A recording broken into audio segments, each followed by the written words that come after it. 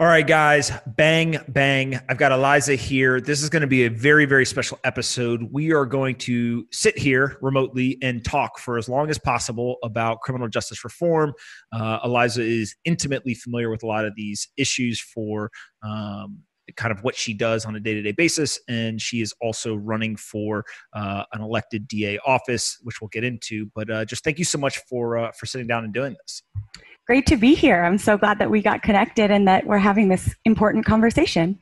Absolutely. Let's just start with your background. Kind of walk us through, where you grew up, kind of how you got into the criminal justice system, and then what you've been doing over the last couple of years.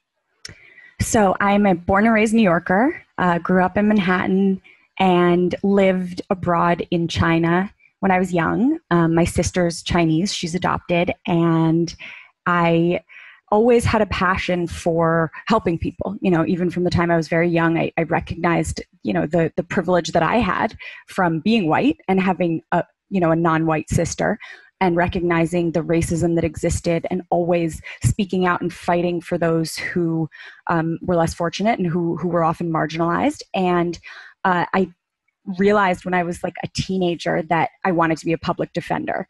I had a calling. I went and interned at the public defender's office here in Manhattan. And I was like, yep, this is it. Found it. This is what I'm going to do with my life. And so everything I did from that point forward was to get that job. I mean, it was the reason I went to law school. And the only job I applied for when I graduated, I remember an interview, in my final round interview with the head of my organization. He was like, well, Eliza, it was great to meet you. Keep us posted if you get any other job offers. And I was like, would that enhance my application in any way? And he said, well, no, we just want to be kept apprised of if you're thinking of taking another job. And I said, oh, okay, in that case, you should know there won't be any other job offers. It was like all my eggs, one basket. I tell law students that I speak to, don't do that. But I just knew that this was what I wanted to do. And I anticipated being a public defender for life. And I started working at the Legal Aid Society in October 2009. And I have loved being a public defender. It's an incredible job, and getting to fight for people who are treated so unfairly is really incredible. But after over 10 years of representing over thousands of people charged with crimes, I realized how rigged our criminal legal system is. And you'll notice throughout our interview, I don't even call it a criminal justice system, because it's not justice. I mean, it's justice for some, but certainly not for all. And people will say, oh, our system is broken. But to them, I say it's not broken. It's operating exactly as designed, as a rigged system is supposed to. And it's marginalizing the very people it was designed to marginalize. And that's people of color, LGBTQIA folks, people who are just everyday working Americans, and non-citizens, victims of sex crimes, sex workers. I mean, it's just people who are already at a disadvantage, and then they're just marginalized by the system, which just perpetuates this cycle. And I realized that if we want to change the system, we have to change the DA. And so I made this huge decision to run for Manhattan District Attorney. Awesome. So let's start first with just the design of the system. Most people who are listening to this, they've heard somebody somewhere along the way say like, hey, there should be criminal justice reform. They don't even necessarily understand the issues first, right? So it's almost like people jump to the solution. So I want to kind of go step by step here and just walk through how the criminal justice system works. And then we'll get into what some of those issues are and how we can solve them. Yeah, I think that that's a great way to do it. And I think that some of these things are really exemplified well by stories that I have from my 11 years as a public defender. And one that sticks out in my mind is a client of mine who I'll call John for the purposes of the story. And he was an assistant manager at a Gristedes in Lower Manhattan, a grocery store for those who don't live in New York. And he had worked at the same grocery store for 25 years. He'd made his way up to assistant manager. And one night he was closing up the store around 11 p.m. He bought 2 bags of groceries with his employee discount to bring home to his family. And he walked over to the subway and he got on the Uptown A train, set his groceries on the seats next to him, and prepared for his long ride home. At the 125th Street stop, 2 uniformed NYPD officers got on the train, grabbed his groceries, dumped them to the ground, and placed John in handcuffs and proceeded to take him to jail for the night for the crime of occupying multiple seats on a transit facility. Literally taking up 2 seats on the subway. And I met him the next night and I got him out of jail. But for over 10 years, the frustration and heartbreak and anger with the way the system continues to operate has never gone away. And I've seen cases like this and people being jailed and bullied for as little as taking up 2 seats on the subway.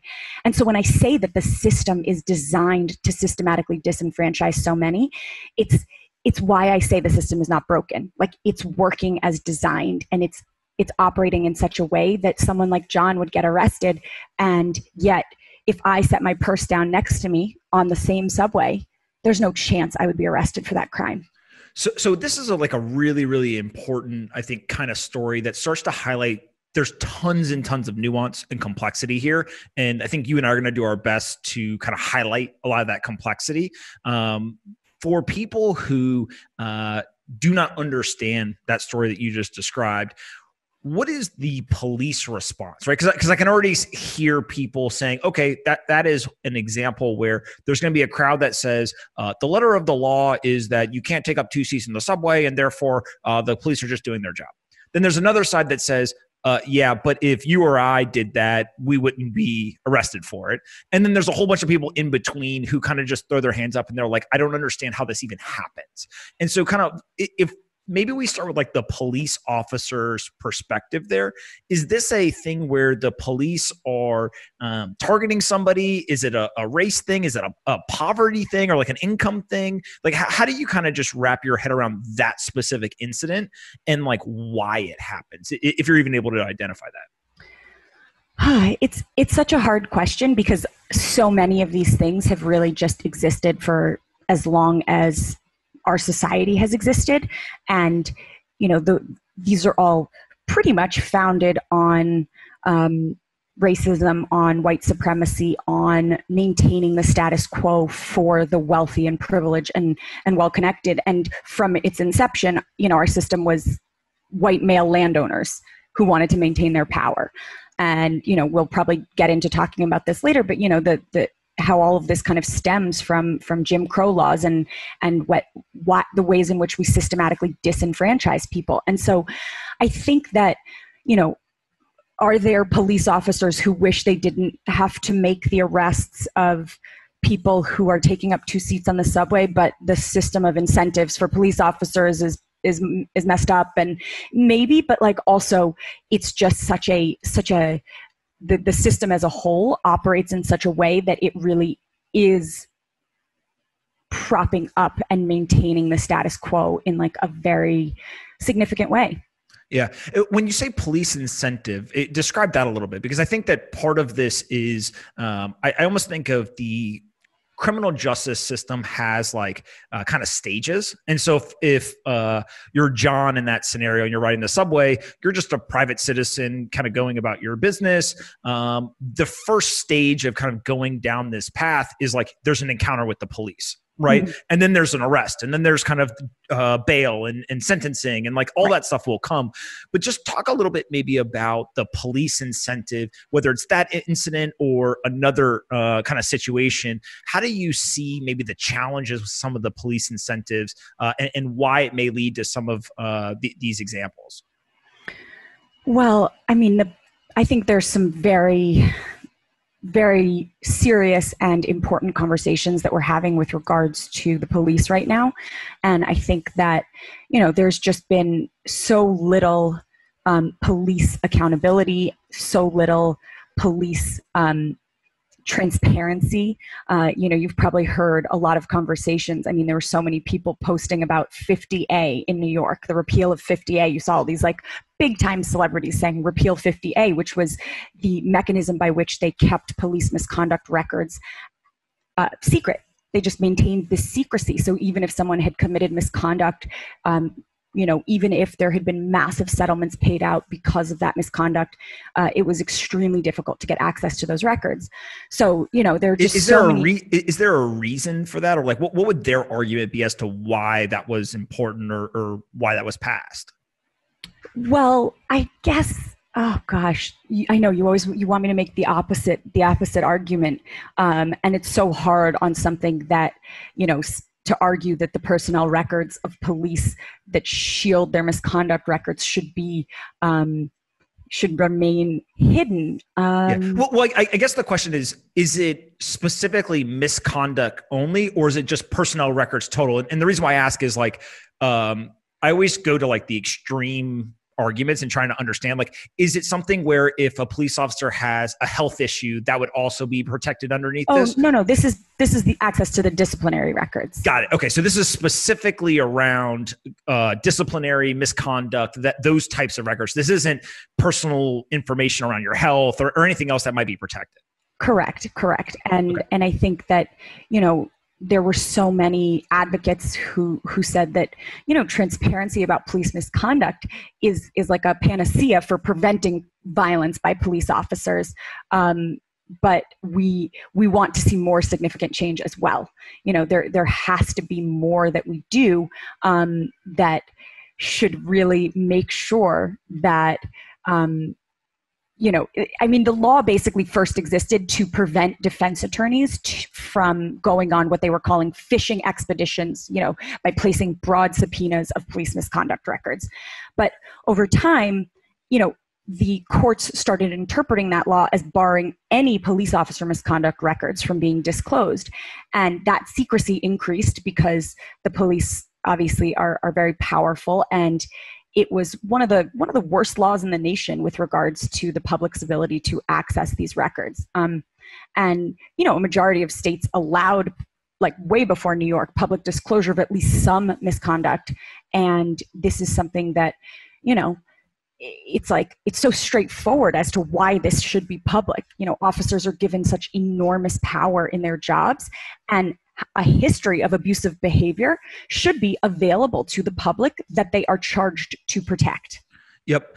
And so with kind of going down this conversation with the police specifically, one of the things that I've continued to say is a lot of the conversation appears to be retroactive or kind of the effect in a cause and effect relationship.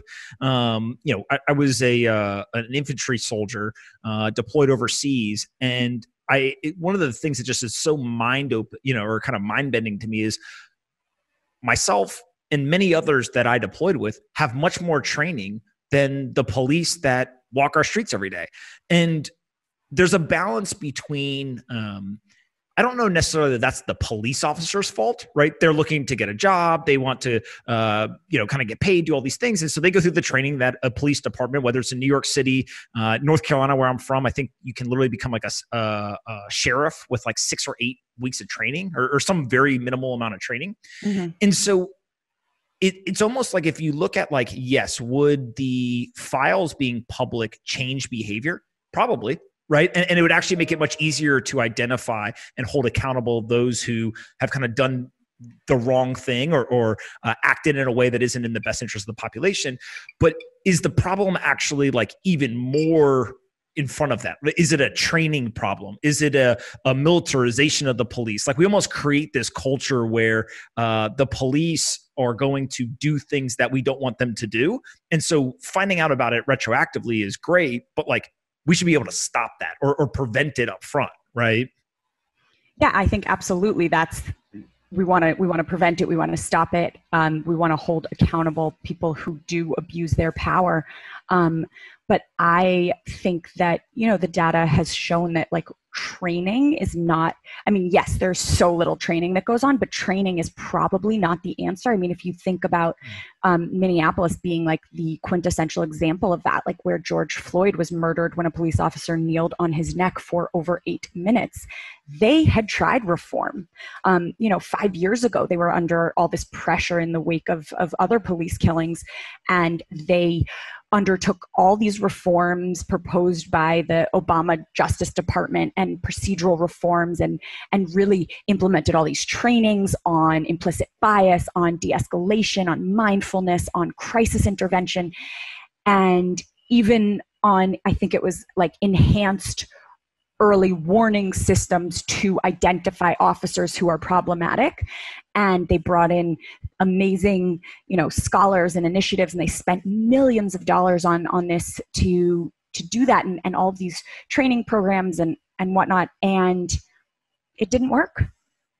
Now, and this may be a misunderstanding on my part, but a number of people I've talked to, my understanding was that a lot of these programs, and maybe not so much the reform programs as much as some of the accountability type programs, have actually been able to identify certain police officers that are like higher risk or more likely to do things that violate the promise to the community. The problem actually is enforcing that stuff, right? So there's almost like this immunity. The police unions are able to help people get back their jobs even after they've been fired. It almost seems like the identification, whether it's perfect or good, is definitely up for debate. But even if we were able to identify here in a force of 500 police officers, here's the two bad apples, it almost seems like it's ineffective for anything that we can do in terms of being able to basically get them off the street. Is that accurate, or do you have some other understanding of that?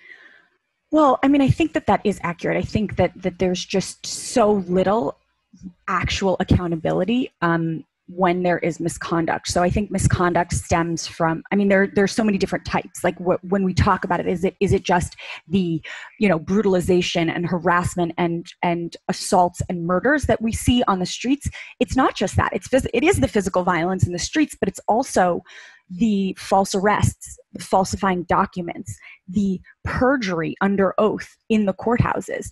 And these are all types of police misconduct that I saw as a public defender with stunning regularity. Even when raised with the district attorney's office, these examples of chronic misconduct on the part of the police erode our public trust and harm our communities.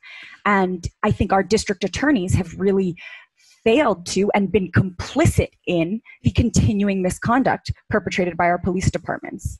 Yeah, one of the things that is really interesting to me is this idea that if you look at the data, right? So my understanding of the data, and again, you're much more of an expert on this than I am, so correct me if I'm wrong here, but I wrote this big piece earlier this year about basically the police and race and kind of systematic, headwinds for certain socioeconomic classes, certain demographics, all this stuff. And somebody sent me a thing and they said, look, the problem is that everyone talks about the most extreme case, right? A George Floyd situation, a Breonna Taylor, and those are obviously very, very bad, and we should do everything we can to stop them. But the data on, I think it's per 1,000 arrests, the FBI data is like, for every 1,000 arrests of a white person, 9 people are killed. For every 1,000 African Americans that are arrested, 8 people are killed. And so that data, if you just look at that as a single piece of data, you would say, oh, we don't have a racism problem in the police force and our criminal justice system, whatever. But what you just described is it's not just about physical violence or about fatal, use of fatal force. Although there are issues there, it's also just simply, who do we stop? Who do we arrest? Who do we harass? Who do we do all these things? And so I think that the hard part in this is almost a conversation of, there's data that can be twisted and used, and every party uses it to kind of tell a different story. But then there's also things that just don't show up in the data, right? Of just like, why, again, does the example you used of John, why does he get arrested for putting his groceries in the chair next to him, but if you did the same thing, you don't, right? And does that actually show up in data or not? And I think that's what kind of makes some of this conversation really hard, and also, quote unquote, controversial when you kind of pull it out to a national level. Right. And I think that the data is quite clear when it comes to, the over 10 million arrests per year in our country, who is being arrested and what their race is. And I think that those are the kinds of things, like here in New York, we have a gang database. And the way in which you get on the gang database, factors as innocent as who you walk to school with, or what color your shirt is, or tattoos you have, or social media posts, who you who your friends are. And there are children as young as 13 on this database. And there's been like really no public scrutiny of this. And it's become a huge issue here in New York. But the unbelievable thing about it is finally, we were able to get some of the data around it. 99% of the people on the gang database are Black and brown. 99%, 1% are white. And if you're gonna tell me that that's because only 1%, no, it's just not true. It's simply not true. It just we just criminalize people for the color of their skin, and it's just completely unjust. Yeah, here's another perspective that I've heard people argue, and this one I think to me is much harder to kind of just sift through because I think a lot of this is interrelated. But there's a number of people who have made the argument that, look, Black, brown, and minority people are much more likely to be arrested, targeted, etc., by our police forces. There's another group of people that say it's not a race thing, it's a socioeconomic thing, it's a poverty thing, right? And so again, like, in many cases where, if the police are over patrolling certain areas that happen to be lower socioeconomic classes and also have certain demographics in them, it's hard to decipher, are they patrolling that place because it's a poverty thing or it's a race thing? Is it both? Are those two things, intimately tied together? How do you just think through that relationship between kind of socioeconomic status and race when it comes to policing and arrest and things like that? Well, listen, don't get me wrong. We have certainly criminalized poverty in this country. We've criminalized also, substance use disorder and mental health issues. And we must change that. I mean, there are so many people who end up sitting in jail, charged with a crime. We say that we have a presumption of innocence in this country. We say you are innocent until proven guilty. And yet, people sit in jail innocent of any crime, have not been convicted, have not pled guilty, but they cannot afford to buy their freedom. And therefore, they are incarcerated while someone who is charged with something far worse, is charged with something far more serious, or is charged with the exact same thing, but has money in their bank account, can pay their way out and not sit in jail. And we know that when you sit in jail, the outcomes are far worse. People end up taking pleas to things that just to get out of jail. When you're locked up for whether it be, 3 months, 3 weeks, or even just 3 days, you become exponentially more likely to reoffend or get rearrested. And it all makes sense, right? Because if you're locked up even just for a matter of days and you have a job and you miss work for 3 days, well, you get fired and then you can't afford to pay your rent. And then, if you're a single parent, you lose your children to foster care.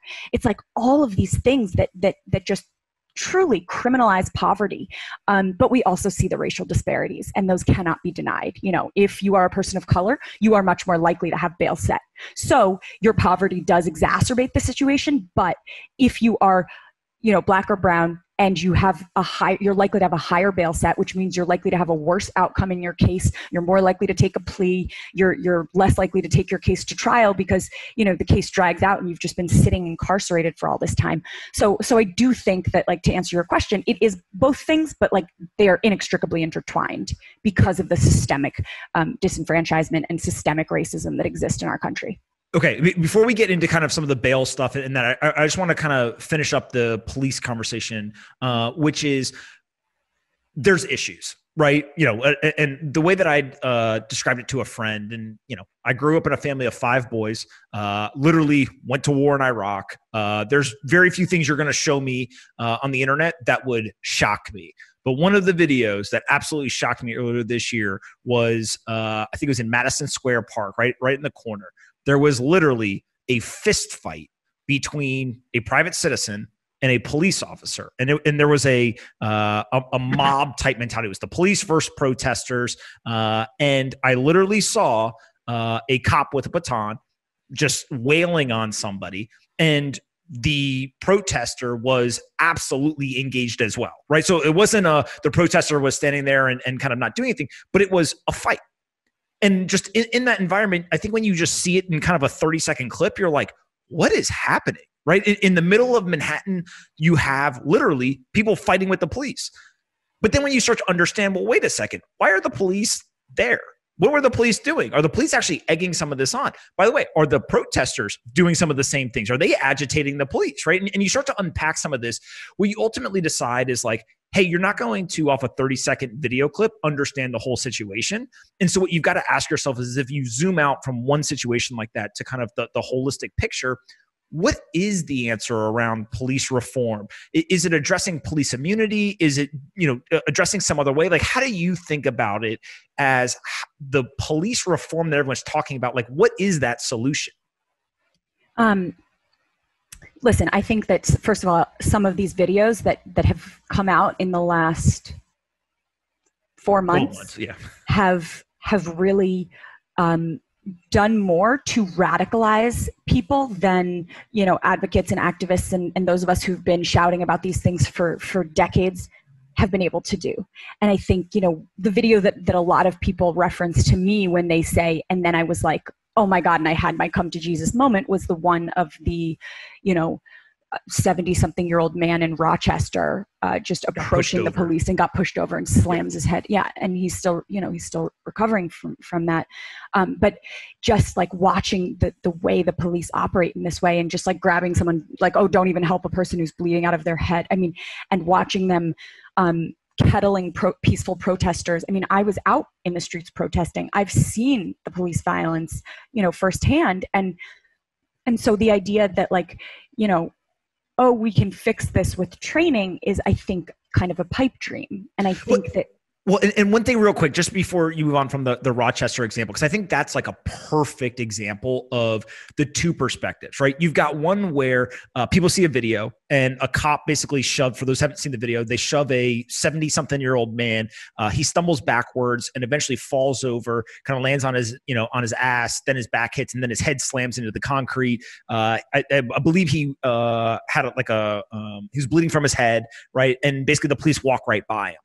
What later came out was the police's argument was, we said over and over and over again, clear the square where he was standing. They didn't comply with the police, and therefore we moved through. And that was kind of, a side effect of us going to kind of quote unquote do our job.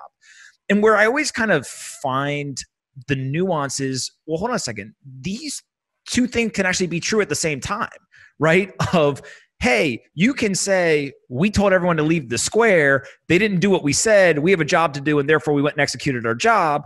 And still at the same time, it be true that, okay, but you still shouldn't push over a 70-something-year-old man, slam his head in the ground, and walk by as if nothing happened, and basically treat your fellow citizens as if they don't matter or you have some right to do that to them. And to me, it was always this like middle ground of like, how do you implement the nuance, right? Because I think people with common sense can talk through it, but in the moment, how do you get two American citizens to realize in that moment that they're actually not on different teams? They should be somehow on the same team. And that's what I can't wrap my head around how you implement it. I think that some of it is, well, first of all, I was thinking about the Rochester police because that was the murder of Daniel Prude, the 41-year-old man who was unwell, and they put a bag over his face and killed him. But this was the Buffalo police who shoved the 75-year-old man over, who fell backwards and hit his head. And then they released a statement saying he tripped and fell and was injured, which obviously was not the truth. And I think, there's a lot that came out about that. But I think that when we think about the fact that, billions of dollars of our budgets are allocated to policing, to surveillance, to punishment, instead of into fostering equitable and healthy and safe communities, that is a way that I think we all can come together on that issue, because it seems to me that when police have to respond to mental health emergencies, like Daniel Prude, like many other, people who've recently been killed in police encounters, like they shouldn't be responding to mental health issues. They shouldn't be the ones. They're ill-equipped to deal with it. We should have mental health professionals doing that. But to do that, we need to invest in our communities. We need to invest in, supporting people in social services, for mental health, for domestic violence, for homelessness. We need to fund schools and hospitals and housing in those communities because that is what will keep us safe. And so I think that we need to focus government budgets on programs beyond policing as like an essential step to achieving those goals. What is so true about what you're saying right now is I've got a lot of friends who are cops, used to be cops, right? Just coming from the military. It's a natural kind of career path for them to pursue at the state, at the federal, and the local level. And what people don't realize is soldiers, if you talk to them, are usually the first to say, do everything you possibly can not to go to war. Right? Because they've seen it. They understand what war is. And they say, if you send me, I am going to do what you are sending me to do, but you should do everything in your power not to go to war. And they're not pacifist in the traditional sense, but they are absolutely deterrents of violent engagement with other nations. When I talk to cops, what I find so fascinating is there's a similar element of exactly what you're saying. They're saying, why are we sending men with guns, right? Men or women with guns to respond to a mental health issue or to something else? Exactly. It's almost like, somebody scrapes their knee and we show up with surgeons and the surgeons are ready to do surgery, but all they needed was a Band-Aid. And so I think that's part of what you're talking about here is like, is that actually our idea of what the quote unquote police or the responding force can be is almost, it matches the threat in some way. Like right. The person who's a mental health situation doesn't need somebody with a gun. They need somebody who can help them with the situation that they're in. Right, exactly. So we want to take away responsibilities from police officers that they themselves don't want. There are all kinds of mental health and social work functions that are rarely, if ever, improved by someone showing up with a gun. Yep. It makes a lot of sense. And then talk a little bit just about the police immunity topic. So my understanding is that whether it's the Buffalo Police and a whole number of other police forces around the country, we've seen over and over again, something happens. Generally, the public opinion immediately is, hey, that was bad. That's not what we want our police officers to do. Sometimes the police officer is at fault. Sometimes it's just they're in a situation and they end up doing something. It's a reaction. They're humans. They make mistakes, whatever it is. Regardless of kind of intentionality, it's something that ends up being misconduct. And in that situation, any other job, people get fired, people get fined, they lose pay, they lose rank, whatever the repercussion is.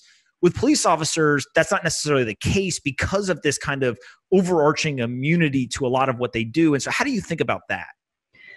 So when people talk about qualified immunity, which is the doctrine that shields government officials from being held personally liable for constitutional violations, this is a statute that exists, but that's about their monetary, their civil liability. In terms of what we would do to fix the problems that I see with the way in which police misconduct is handled, the Manhattan District Attorney, Cy Vance, has been complicit in the continuing misconduct perpetrated by the NYPD. And instead of using his power to hold them accountable, he has used his power to shield and protect police officers, including, the ones who perpetrate brutal assaults, who falsify documents, who lie under oath. And explain that a little bit. When you talk about shielding, just so most people, they don't see this every day, right? And so what do you mean by that in terms of the district attorney is shielding police officers?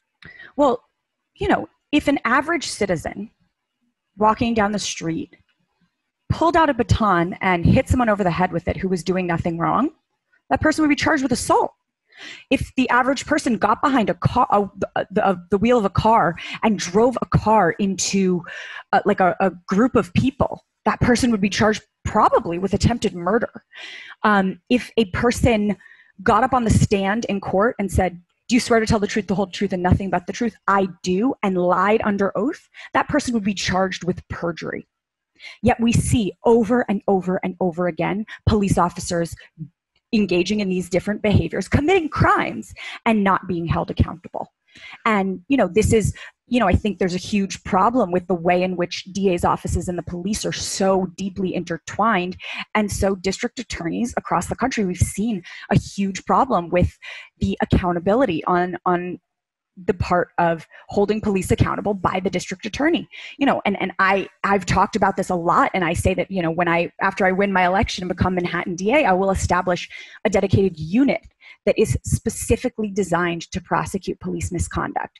And when there's accountability for true police misconduct, our communities will be safer. And that is how we will restore trust and integrity. I think we see eye to eye on this. Is it fair to say that you agree that majority of police officers do the right thing, go to work every day, want to make a living, go home, et cetera, and the problem is there's a minority that do misconduct, bad behavior, and kind of like the bad apples spoil it for everybody? Or do you disagree with that? It's hard to say, because first of all, there's so little transparency and accountability.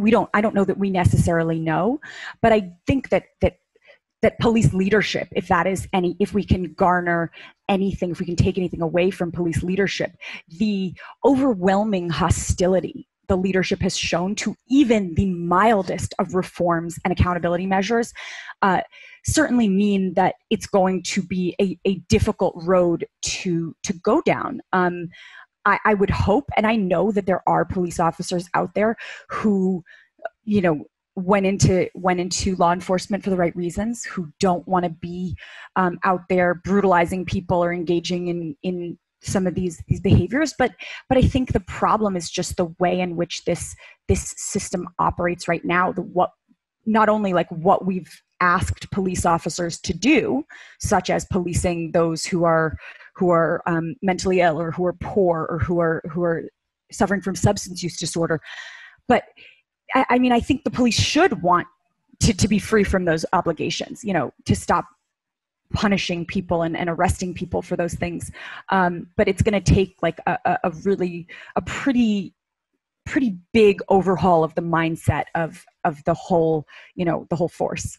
Yeah. One of the last things I want to talk about the police, and then I want to move on because I know we got a ton of other topics to cover, is I listened to, I think it was the police union chief, and I may have that incorrect. So if I do, somebody correct us. But he basically gave a speech at one point earlier this year. And one of the data points that he presented that I found counter to what I had thought was he basically said, look, if you take the total number of interactions that he was talking specifically about the New York Police Department have with constituents, and then you look at the ones in which there is misconduct, reported issues, et cetera, it's a very, very small percentage. I don't remember the exact percentage, but it was like abnormally low compared to what I thought it was, right? The way that they reported it was like, I almost want to say 1%, and maybe I've got that wrong, but it was like very, very small number.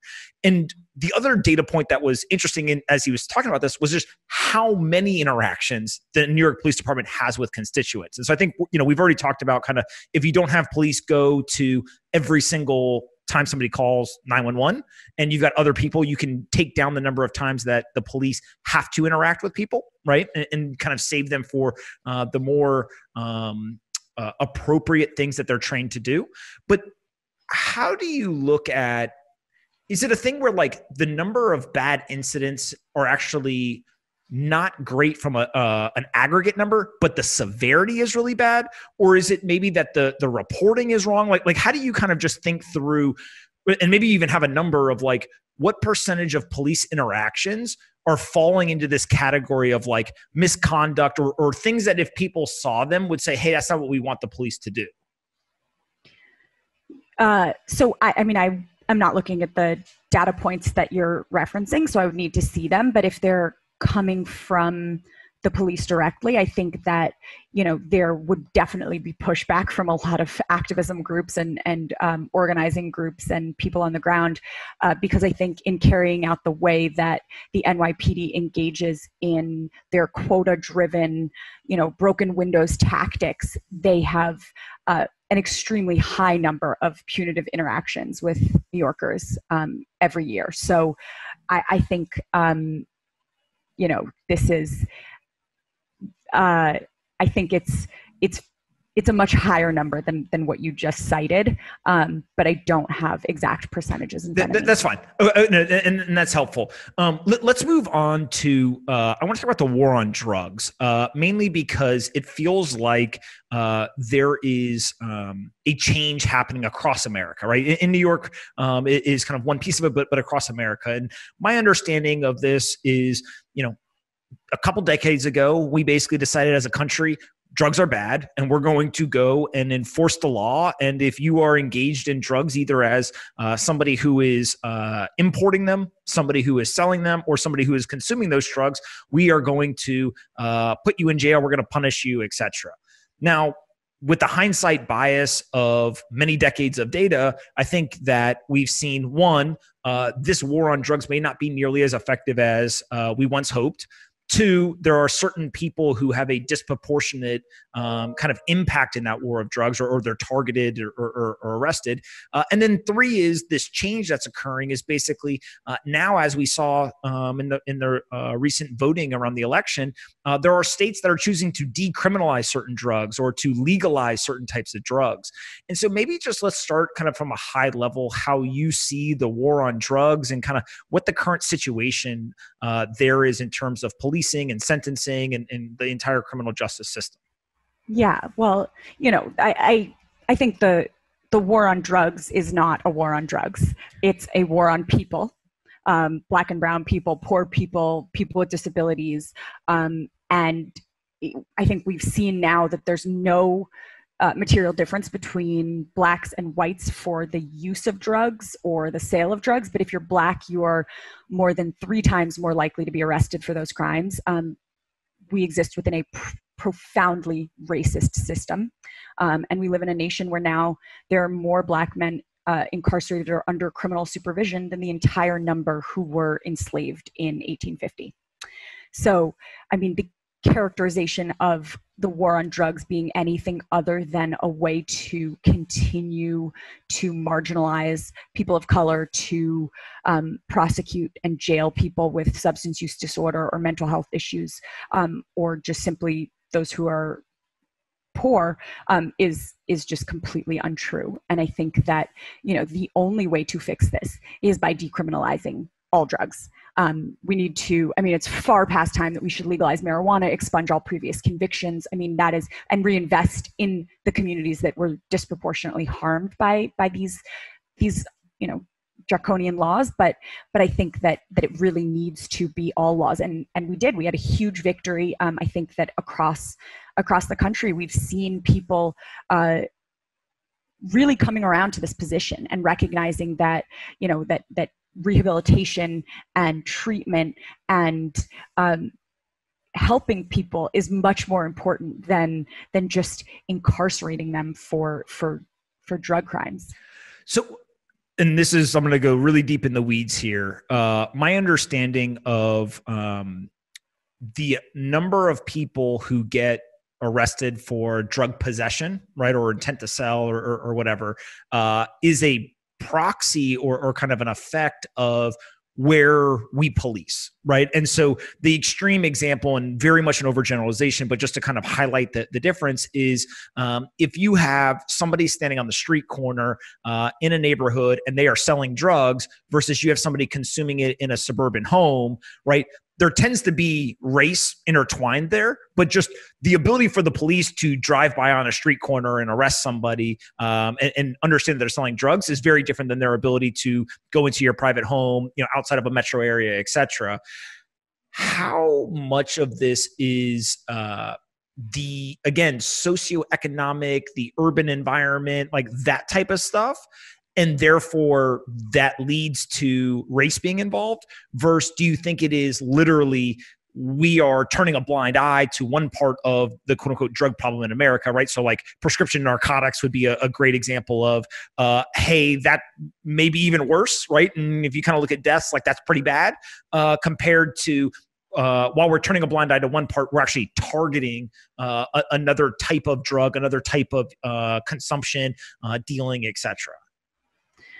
Yeah, I think that, our approach to to thinking, when we think about like criminal justice reform, including drug policy, requires like really transformational, like out of the box thinking. It can't just be the way that we've always thought about things. You know, this ineffectual, like, oh, just say no approach is just, it simply doesn't work. It's completely flawed, and it ignores all of the public health concerns, and it disproportionately harms people. And so I think that, you know, we should be treating the public health issue that exists as a public health issue, and not criminalizing and punishing it for people who struggle with substance use disorder. And, you know, I think that we've seen the surging number of opioid overdose deaths, not just here in New York, but across the country. And we should be supporting, you know, safe consumption sites. We should be supporting evidence-based treatment. We should be supporting opportunities that provide people with, you know, stability. And I think that this is something that like we have to approach with a with like an eye towards like seeing the humanity in each and every person. You know, I think that there's so much of our criminal legal system that exists that it just dehumanizes people on such a like massive level. I mean, you'll hear even just the wording that people use when people say, oh, that person's a criminal, a felon, a convict, an inmate, prisoner, a drug addict, whatever. They just refer to, they're not human. And so like when we approach these things with compassion, with thinking about people as people first, you know, say, oh, a person who is suffering from substance use disorder, a person who is currently incarcerated, a person who has been convicted of a crime, so as not to define the person by the thing, you know, then we can actually think about these ways of transformationally changing our approach. And I think that when we think about how to approach these issues with drugs, like we just need to think about what kinds of impacts these have on human beings. Like if we think about each person who we lock up for a drug possession crime being someone's mother, someone's father, someone's partner, someone's sibling, someone's child, then maybe we can have, oh my God, like this is a massive impact on not just that person, but their entire family, their entire community. And we are actually making them, you know, we're not doing anything to treat the underlying issue. And then they're going to cycle back through the system. And, you know, nothing that we do while we incarcerate people helps them like kick a drug habit, for example. And like far too often as a public defender, I'd seen clients who wanted so desperately to get better. And the Manhattan DA's office, instead of being like, yeah, absolutely, that is definitely a person who could use a treatment program, says, no, we don't think that person's worthy for one reason or another. And like treatment should be the rule rather than the exception. We should be giving everyone who wants it treatment for drug use. Yeah, well, you mentioned a safe consumption site, and this will kind of lead us, I think, into kind of the Oregon and what happened there recently. But explain just what is a safe consumption site? Yeah, so I think people call them safe consumption sites or supervised consumption sites, which are, you know, facilities that are medically supervised and designed to provide a safe place for those who are dealing with a substance use disorder. And usually it's like, you know, it goes in conjunction with like a harm reduction approach towards drug problems. And the facility provides a, you know, sterile injection equipment, provides information about drugs, healthcare, treatment referrals, access to medical staff, and, you know, prohibits the sale or you know, purchase of drugs, but basically it allows people to, and I think, you know, we really hear about it in terms of like, I think in the Netherlands and other places where it's like a place where people can drop in and they have these centers that are needle exchanges that where people can receive support. And, it actually helps reduce drug use, reduce, you know, overdose deaths, reduce crime. And so like, those are the kinds of things that we really need to be thinking about here in the United States, like across the board. So again, let's go to kind of the extremes. And I always caveat this stuff with like, we live in such a divisive society, and using the extremes of that division is great to highlight the differing opinions. But I wish people would meet in the middle is kind of the solution. But I think that when people hear this, so there would be one side that says this is amazing. We can actually reduce drug use. We can reduce crime, kind of treat people with humanity. Like all the things that you just said sound fantastic, right? And that's kind of one perspective. There's another perspective that says, oh my God, Eliza, like, are you guys crazy? You're going to just help people do drugs, right? And again, the reason why I say like meeting in the middle is like there's usually a lot of common sense and moderation and kind of, the central viewpoint. How do you think through or communicate to the people who are in the extreme view of like, you just want to help people do drugs, right? And like you want to provide sterile needles, but like you're still helping them kind of continue a habit. What is the argument or the articulation that you think can kind of pull those people more towards the center of, no, there is a benefit to this and there is a kind of a positive impact that can happen, by simply just putting, let's say, these supervised consumption sites or something else? Well, so I think that the thing that most people want is to feel safe in the city in which they live. They want to be able to walk their kids down the street. They want to feel safe. They don't want to see people, shooting up on the street. It makes them feel unsafe. Now, whether or not it actually makes them unsafe is a different story, but it makes them feel unsafe. And I think that when we talk about like what the actual literal data shows, like you can look at the numbers and you say, oh, look, if we remove one of the most common justifications for law enforcement to harass, arrest, prosecute, incarcerate, and deport people, which is drug crimes, we see a domino effect on the way in which that uplifts all people, the way in which that helps cities become safer. We see crime goes down. We see when we shift to prioritize health over punishment, we see, I think that they're predicting in Oregon that the felony and misdemeanor convictions for drug possession now with the new ballot measure they just passed will go down by 91%. I mean, that is an unbelievable number. And if you also think about it fiscally, I think there are so many people who are so their default is send people to jail. But when you think about the fact that for taxpayers, and I can't speak to anywhere except for New York City, but when you send someone to Rikers Island in New York City, that costs taxpayers $975 a night. I mean, that's wildly expensive for taxpayers. I mean, people more than a hotel.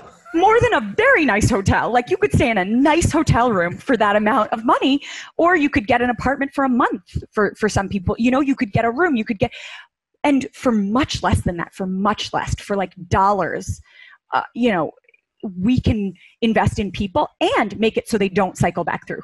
And so we are actually saving taxpayers money. So for those who maybe don't buy the compassion argument or the humanity, but if they fiscally care about where their tax dollars are going, they can say to themselves, well, I would rather spend, X amount of dollars up front and then not pay the $975 a night for every time that person continues to get arrested and get incarcerated and get locked up on Rikers Island, which they will continue to do if we do nothing, if we don't think about the long-term consequences, if we don't think about how using our criminal legal system for substance use is counterproductive. And I think that, I feel like Oregonians are really leading the way, and I'm so heartened to see these real reform measures pass across the country and show that people have a real appetite for this. Yeah. So for those that don't know, recently there was a ballot measure that was put forward in Oregon. And basically there are a couple of different nuances to it, but the general takeaway is that the Oregon voters decided or chose to, and I think it still needs to be ratified, but at least the majority of people voted to decriminalize basically hard drugs. So I think it's heroin, meth, LSD, maybe cocaine's in there or not, but just basically drugs that you would consider a hard drug will now be decriminalized. The understanding I have of the decriminalization means that if you are in possession of a minor amount of these drugs, or you are actively using them when you encounter the police, they will not arrest you. Instead, what they will do is they will give you a fine. I think the amount right now seems to be about $100, and that $100 fine can be waived if you agree to basically some sort of treatment-based protocol, right? And there's some pre-approved program, and basically if you go through that program, program, then they'll go ahead and they'll remove the financial fine. So that was kind of one part of it, was what I'll call the decriminalization of hard drugs. The second piece was the legalization of some psychedelic compound. It's the most popular one. It's found in mushrooms, and it's specifically being legalized for use in mental health treatment. So in supervised use, kind of medical type environments with specific use cases. But I think that Oregon, to your point, is really at the forefront of doing this. And the argument that I've heard is basically the Portugal argument, right? Portugal in 2001 decided they were going to decriminalize all drug use and consumption. And they basically just said, look, we're not going to treat this as a crime. Instead, we're going to focus on rehabilitation. I think most people think that it's proven to be pretty effective in Portugal. There's still some people who say this is an absolute nightmare. We should have never done it, whatever. But I think the general consensus is like, this was a positive. And so now that Oregon's going to do it, it sounds like they're basically going to try to replicate the experiment that's played out for the last 20 years in Portugal and say, look, if we focus on the rehabilitation, that changes the relationship that people have with the criminal justice system. Is that kind of how you see at least the goal of what they're trying to accomplish? Yeah, absolutely. And if you think about the fact that, you know, someone could be charged with possessing such a tiny amount of drugs. They get charged. They end up pleading guilty. They now have a criminal record. This excludes them from jobs, from housing, from loans, from, you know, and this makes it's like sometimes, even though it's only like they got a very minimal sentence when it came to the actual crime, they're sentenced to a lifetime of unemployment or difficulty, you know, getting into school or getting into homes. So if you think about what that does to somebody, saddling them with a criminal record over minor possession of drugs, something that was for personal use. It's really like a huge change. And, you know, what we have seen in Portugal is that there was no surge in drug use. People who say, oh, well, if you decriminalize, now everybody's going to use drugs. But it turns out that's not, in fact, what happened, that there was no increase in usage, but the number of deaths from drugs fell significantly. And the number of people who were able to access treatment, who wanted treatment for substance use disorder, rose significantly. And so I think it's just like such a huge step in moving towards a health-based approach instead of just criminal punishment. And so I think ultimately it ends up saving your state or your country money to do that as well. Is it possible that we could see decriminalization of all drugs in New York State or New York City? Like, is that a world where the environment in which we all live could stomach that and kind of get the votes needed to pass something like that, do you think? It's possible. I think we have an uphill battle. I mean, we haven't even legalized marijuana here in New York. That's what I wanted to talk about next. We are fighting tooth and nail for that, which I do actually think is likely to happen in the next legislative session. But I think that what we can do in the interim is elect me as Manhattan District Attorney, because I am committed to say, you know what? This is what's so wild about DA positions, is they're just so immensely powerful. Because even if there's a law on the books, as district attorney, it will be within my discretion to decide what crimes get prosecuted, how they get prosecuted, who gets the opportunity for treatment, whether someone gets sent to jail. You know, and one of the things that I'm very committed to is decriminalizing drug possession, meaning even if New York State has not enacted legislation to do that, I will not prosecute people for low-level drug possession. It's just simply, it doesn't keep us safe. It doesn't, stop recidivism. It doesn't address the public health issues people are facing. And instead it saddles people with criminal records. It tears families apart, and it destroys people's lives by charging them with crimes when really what we could do is think about, ways of doing this, like what Oregon's doing, like what Portugal has done to really facilitate something that would just bring like a better future for everyone. So you just described something that is not a new idea. I think we've actually seen, I think it was the Baltimore DA basically said, look, the decriminalization happens one of two ways. Either we change the laws or we stop enforcing the laws. And as the DA, I believe it was an African-American woman as the DA, she said, look, I grew up in these communities. I'm not going to enforce these laws. And I think it was specifically around kind of minor possession of marijuana specifically, right? So not kind of all drugs. I think it was just marijuana. And what it did was it changed the police behavior, right? Because the police said, if I keep arresting somebody, but we're not going to enforce we're not going to go after them, we're not going to try to convict them, then what's the point of even arresting them? And it was almost like this like pseudo decriminalization because of the DA decided and made it publicly known, I'm not going to prosecute these cases. And that's really what it sounds like you're talking about in terms of not just around marijuana, but you would effectively try to do that across all drugs, low-level drug type crimes. Exactly. And it's very similar to what Marilyn Mosby, the DA in Baltimore, did with regards to marijuana possession. She basically said, is law enforcement and possession, of marijuana making us safer as a city? And the answer is emphatically no. Like, do we need to prosecute this? If we scale back prosecutions, if we end prosecutions, if we decriminalize, will we make our city safer? And in fact, as it turns out, they dropped all of these cases and it actually did help. It didn't, utilize police resources, squander police resources really by prosecuting people and arresting people for drug possession. I don't think that anybody thinks that using resources to jail people for marijuana is good use of resources. I think that has become pretty universally accepted. I think more and more people are coming on board with that with regards to all low-level drug possession, and especially with the use of certain therapeutic use of certain drugs to treat PTSD. But I think that there are so many amazing studies going on, including at Johns Hopkins, at other, really prominent medical institutions, that are showing that these drugs have been able to treat people for whom treatment has been impossible with traditional means. And I think a lot of those people are war veterans. I've represented a number of clients who came back from serving in Iraq or Afghanistan and suffered from pretty severe PTSD, and all the traditional methods of treatment, whether it be, just prescription medication or talk therapy or other ways that people typically get treated, were unsuccessful.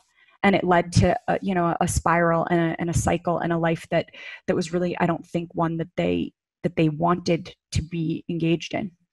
You're being incredibly kind. I go pretty hard on the legalization of marijuana only because, one, it's a damn plant, right? Two is we're basically putting people in jail for smoking a plant. Three is, you ever seen anyone who's overdosed? Right? Or who's kind of done anything that you would associate with maybe the harder drugs or alcohol or anything like that. And then on top of that, we live in a world where right now you or I could go invest in cannabis businesses, but if we walk down the street with cannabis in our pocket, we end up getting arrested. And then there's just this crazy disconnection, right, between what you can do with your money versus what you can do with your body. And it just feels like that is something that's going to fall, right? I used to think that it would take a very long time, but now even in conversations with people who tend to be much older, right, much wealthier, or not as wealthy, like it's just across the spectrum. You are seeing more and more people warm up to the idea and say, you know what, like, yeah, it's about time that we go ahead and legalize this. And there's momentum, right? Kind of nationally, you're seeing different states kind of do this. So it feels like that'll happen at some point. It sounds like you think it could happen, relatively quickly in the next legislative session. I hope so. I think, it's just, there's really no justification. You're absolutely right. There's no justification for it continuing to remain illegal.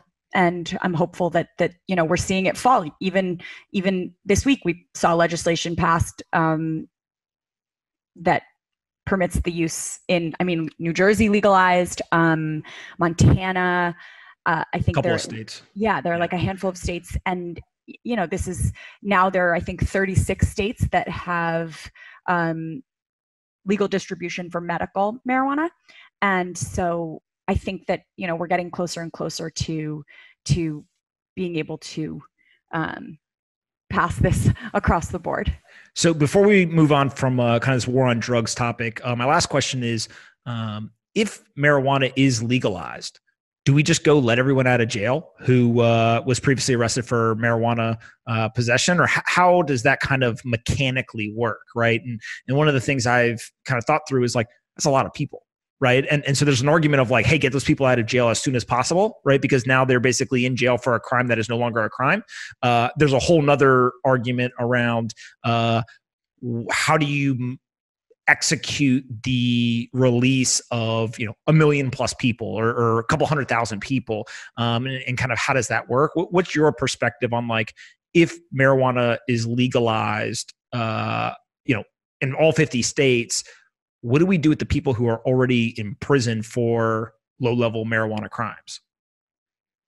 I mean, first of all, we should definitely release all of them from jail. I think the way you describe it is like something's going to happen and all of a sudden we'll snap our fingers and everyone will be released. It's never going to be that simple.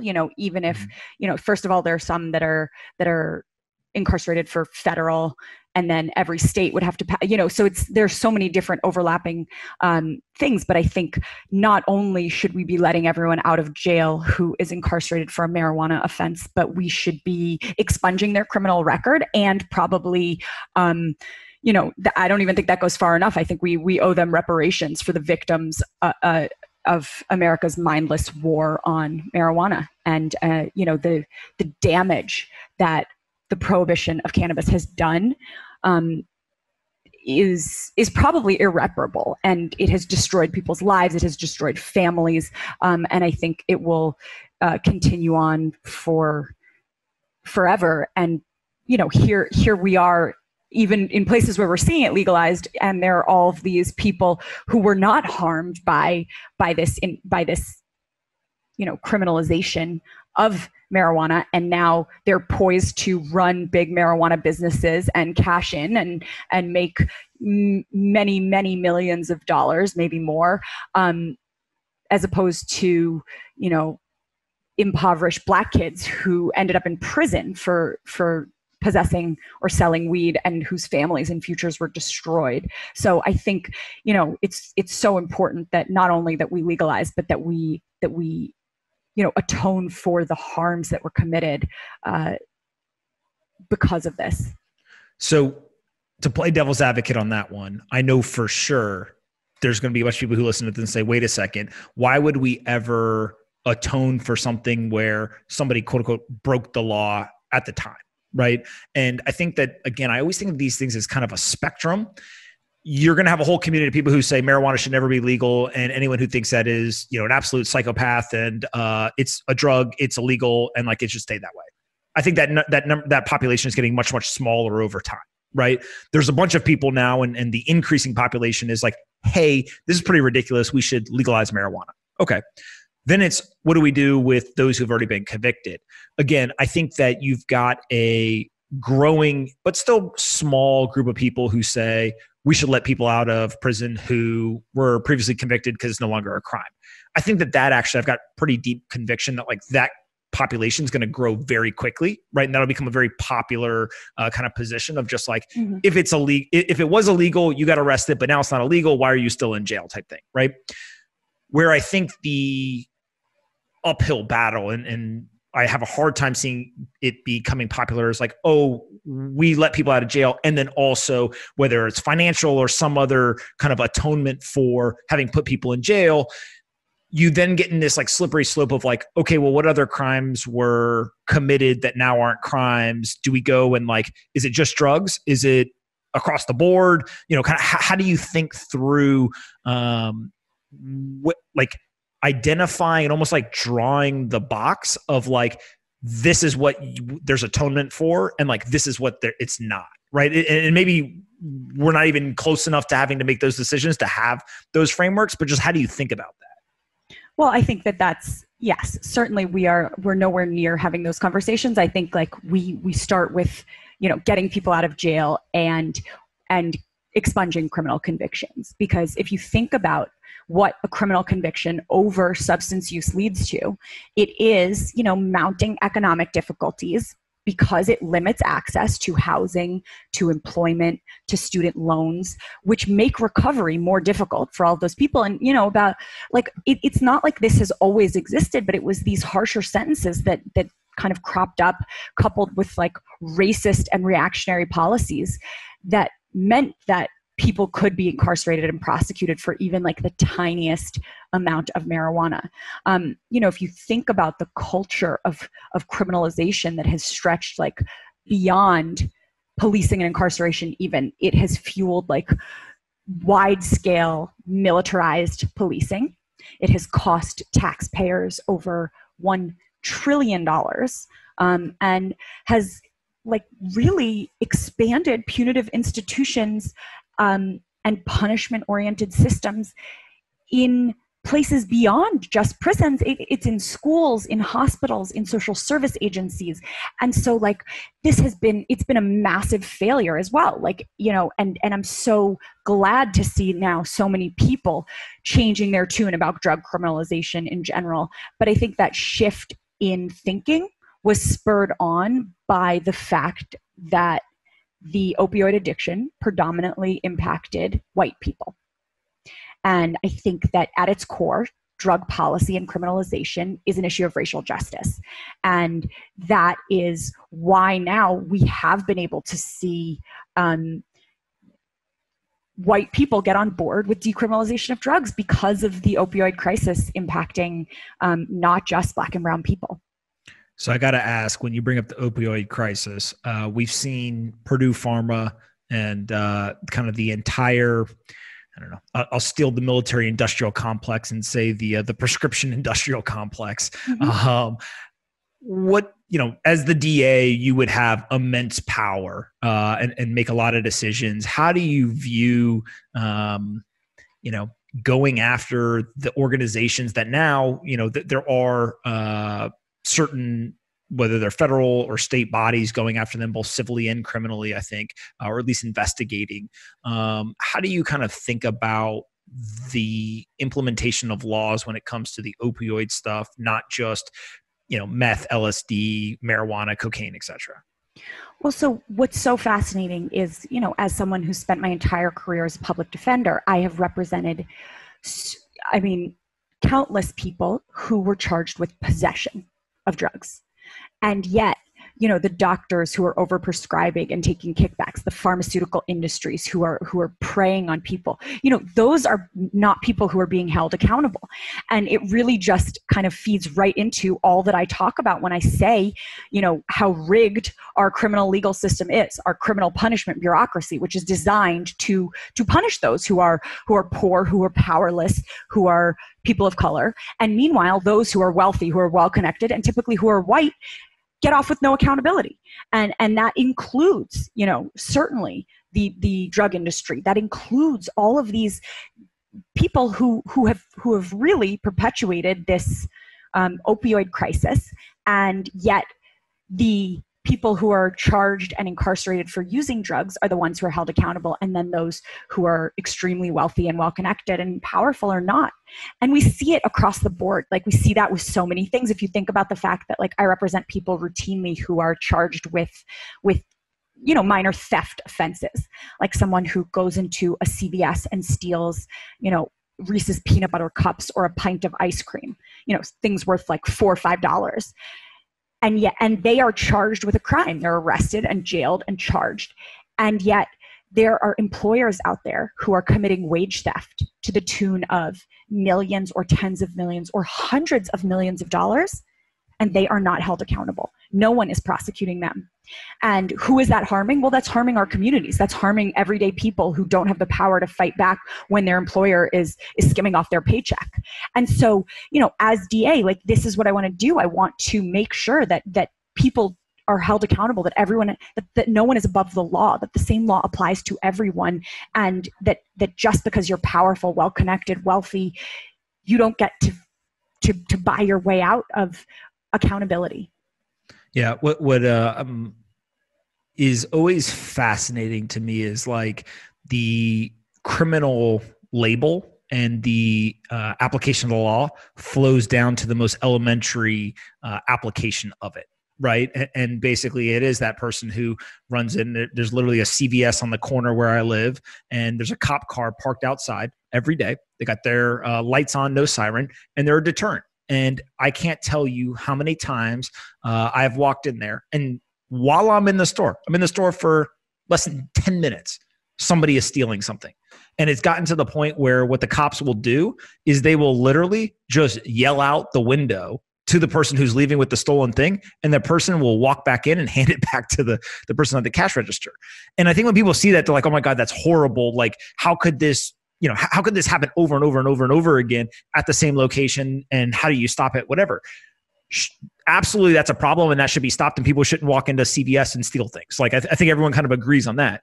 But your point is the total aggregate economic damage of all of that is literally peanuts compared to what happens when people are in boardrooms, white collar crime, things like that. Mm-hmm. And one of the jokes that I always share with people is, the people sending the prescription drugs, those are just drug dealers with cologne.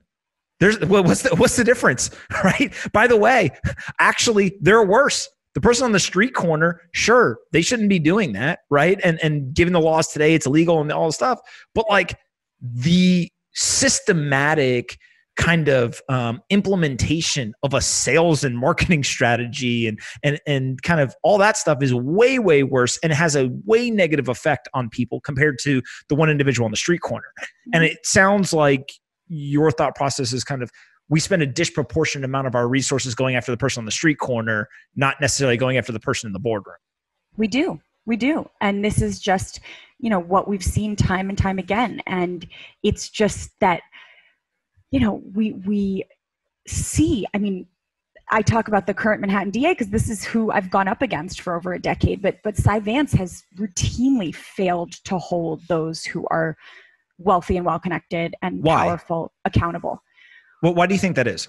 I think that he sees them as they're like the people that he rubs shoulders with, that he goes to cocktail parties with, the Harvey Weinsteins of the world who have always been his friends, his allies. These are all like rich, powerful white men. And so I think that it's been difficult to, a lot of New Yorkers feel very betrayed by the fact that these people like Harvey Weinstein, who he didn't prosecute for 6 years, he had recorded evidence that Harvey Weinstein was committing sex crimes, and yet did not prosecute him until after Ronan Farrow wrote an expose and Me Too movement started and public pressure mounted to the point where he literally was given no choice but to bring a prosecution. He argued for leniency for Jeffrey Epstein. He didn't prosecute the Trump kids. He gave like a sweetheart deal to that Columbia OBGYN, Dr. Haddon, who at the time they thought had sexually assaulted, a handful of his pregnant patients, but it turns out it was dozens, maybe hundreds of women, including Andrew Yang's wife, Evelyn, who spoke out so bravely about, her victimization by this person. But the Manhattan DA's office gave him, a deal that my clients who were charged with similar things or even less would never have gotten. Yeah. I want to switch gears and talk about sentencing and bail. Maybe let's talk about bail first. And as like a 101 level, this will be super elementary for you, but just for the listeners and viewers, help people understand, you get arrested, there's bail hearings, and then there's kind of the trial, right? And then there's the sentencing. Just one, is that accurate from like a sequence standpoint? And then kind of what the issues are that you see with those various touch points, whether it's the bail or sentencing. So there are a bunch of issues, but basically the way that the track works is you get arrested, you get brought to central booking where you come up through arraignments, you meet your attorney for the first time, you go before a judge and hear the charges against you, and that's where the initial bail determination is made.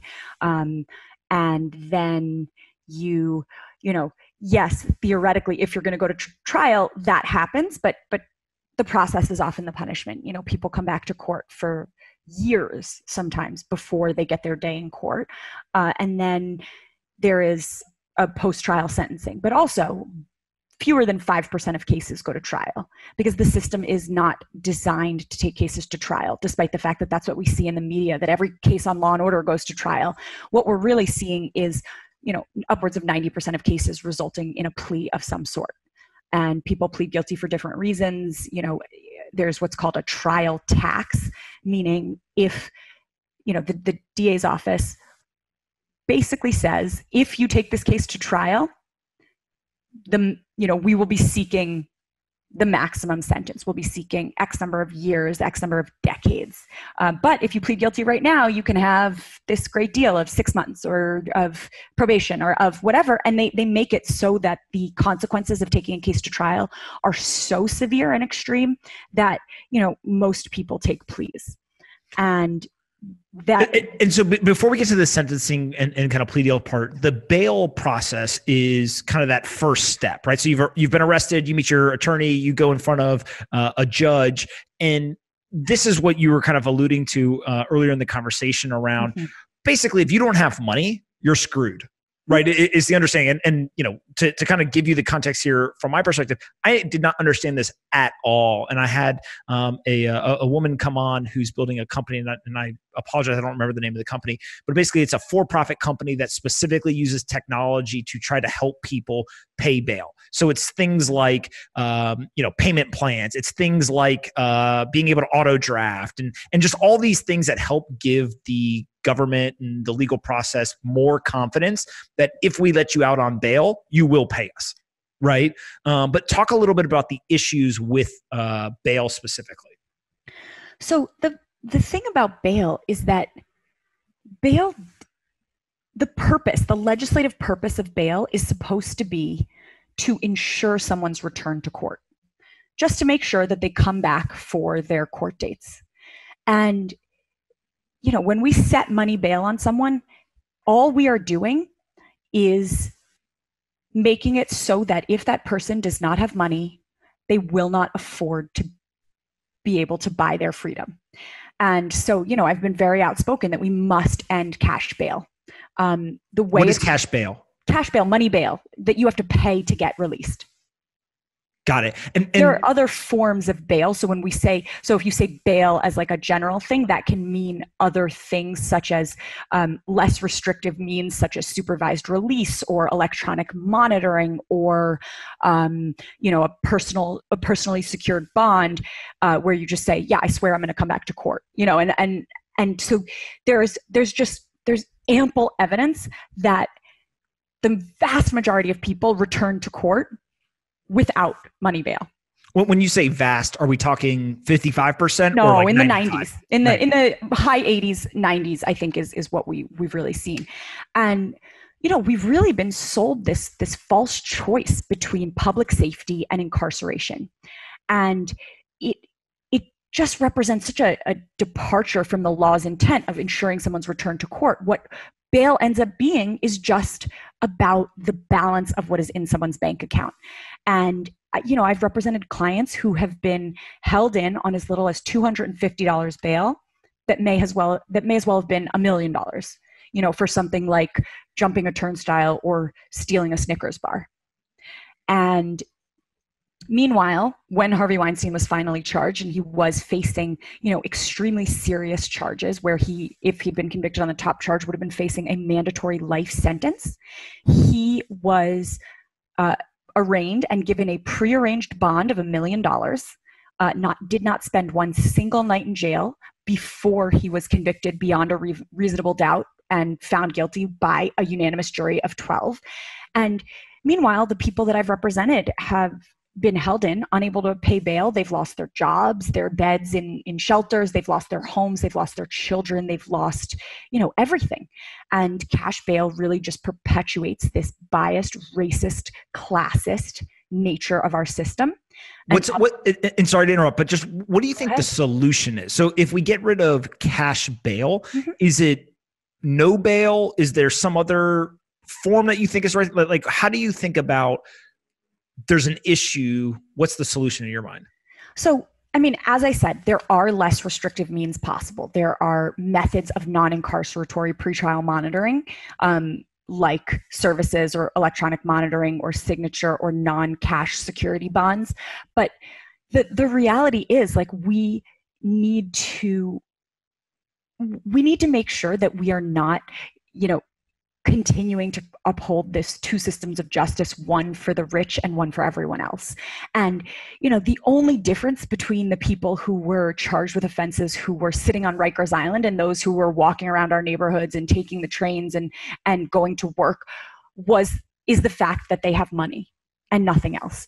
And they're not there, like, there's no, there's this misnomer that, like, oh, this person can't get let out of jail because they're more dangerous or more threatening. But it was never that. It's really just, oh, we're holding this person in because they are poor.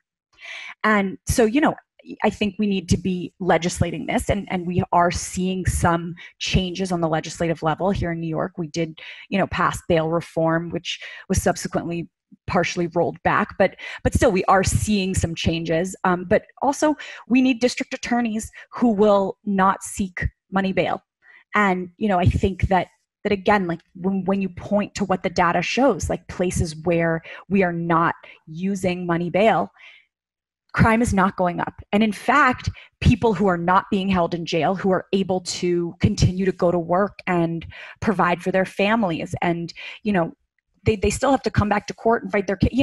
They still have a possibility for sentencing later down the line, but people who truly get to utilize the presumption of innocence, of being innocent until proven guilty, those people get better outcomes. They are less likely to reoffend. They are, able to remain in their homes with their families and their communities. And that really does benefit all of society. If I was talking to somebody who disagreed with you on this, what would their argument be for the downside of getting rid of cash bail?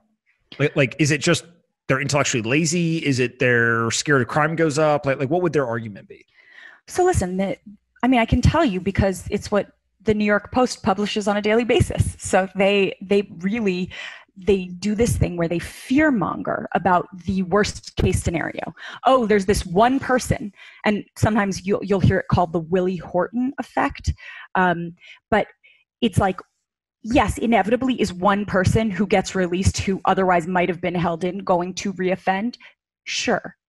But to use that to extrapolate to say, oh, because of this one incident, we should now make every single person remain in jail just because they're not wealthy enough to buy their way out. No, of course not. Like, the overwhelming majority of people are better served, including, everyone in cities and communities, because of their, this increases public safety. And so, I do think that there is a lot of fear mongering. There is the fear of this one rogue case where someone gets let out of jail who otherwise would have had bail set and then reoffends. And of course, like, nobody wants that, but that can't dictate the way in which we treat all human beings. Absolutely. Before I forget, the woman that I was thinking of earlier is Phaedra Ellis Lampkins. She's the CEO of a company called Promise, and she's been on the podcast before. Really, really interesting kind of technology-based solutions. One of the other things that I want to talk about is sentencing. Obviously, there's all kinds of crazy issues here. One of I'll use the word fascinating, but that has a positive connotation, and I mean it in a negative connotation, is this idea that a judge sits there and says, you know what, Eliza, you've been arrested. I've heard the case. You are guilty. And now I'm going to determine how long you're going to go sit in jail for as punishment. And I can choose between 2 years and 12 years for the crime that you've committed. The difference between 2 and 12 is quite large, right? Mm-hmm. The difference between 3 and 4 years doesn't sound like a lot, but that is 12 months of somebody's life. Mm-hmm. And the inability to constantly remind of the gravity in a sentencing scenario, right? If you do it all day, you could easily see somebody saying, 3 or 4 years, like it's just a machine, right? It almost becomes like a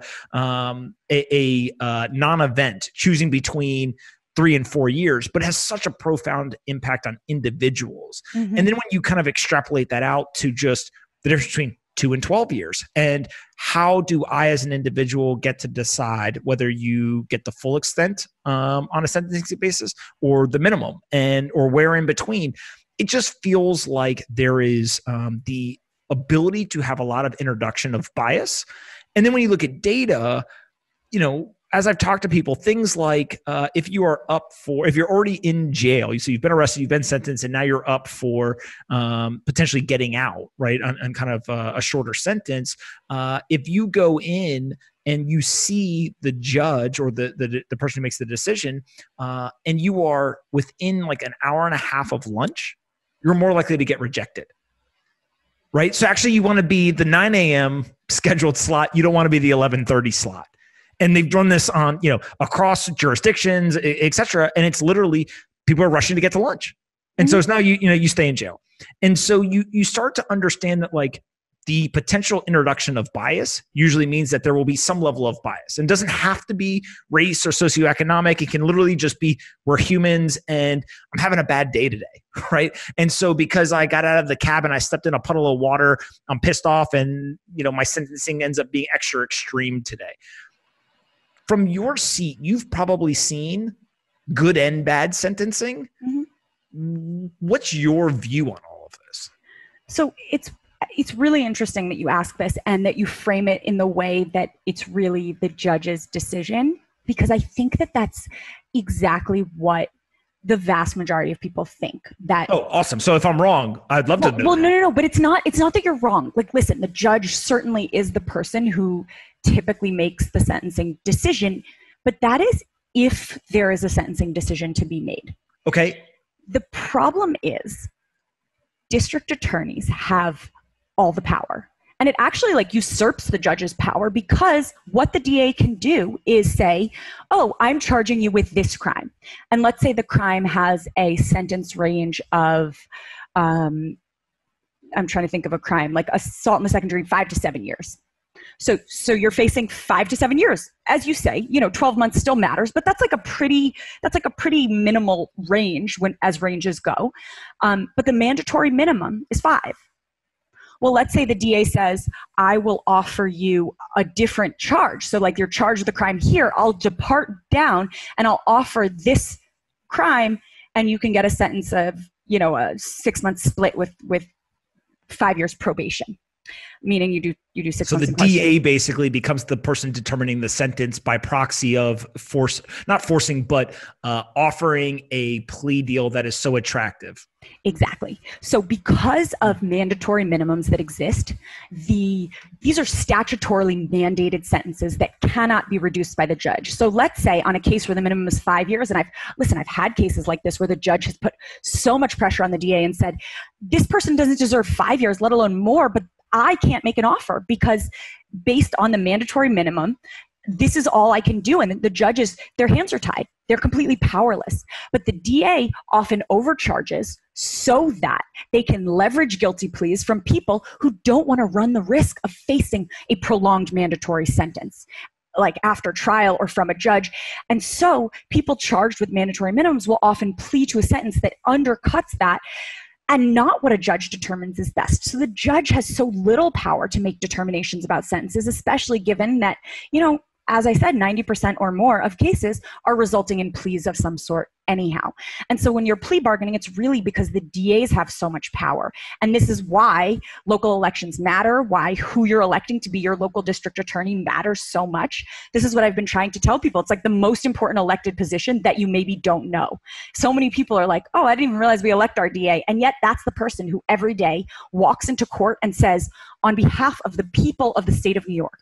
So the things that they are doing are in your name. You as the taxpayer, they're acting in your name. And so if you don't like the things that they're doing, you have to get engaged in your local government, local elections. They matter. You have to vote these people out.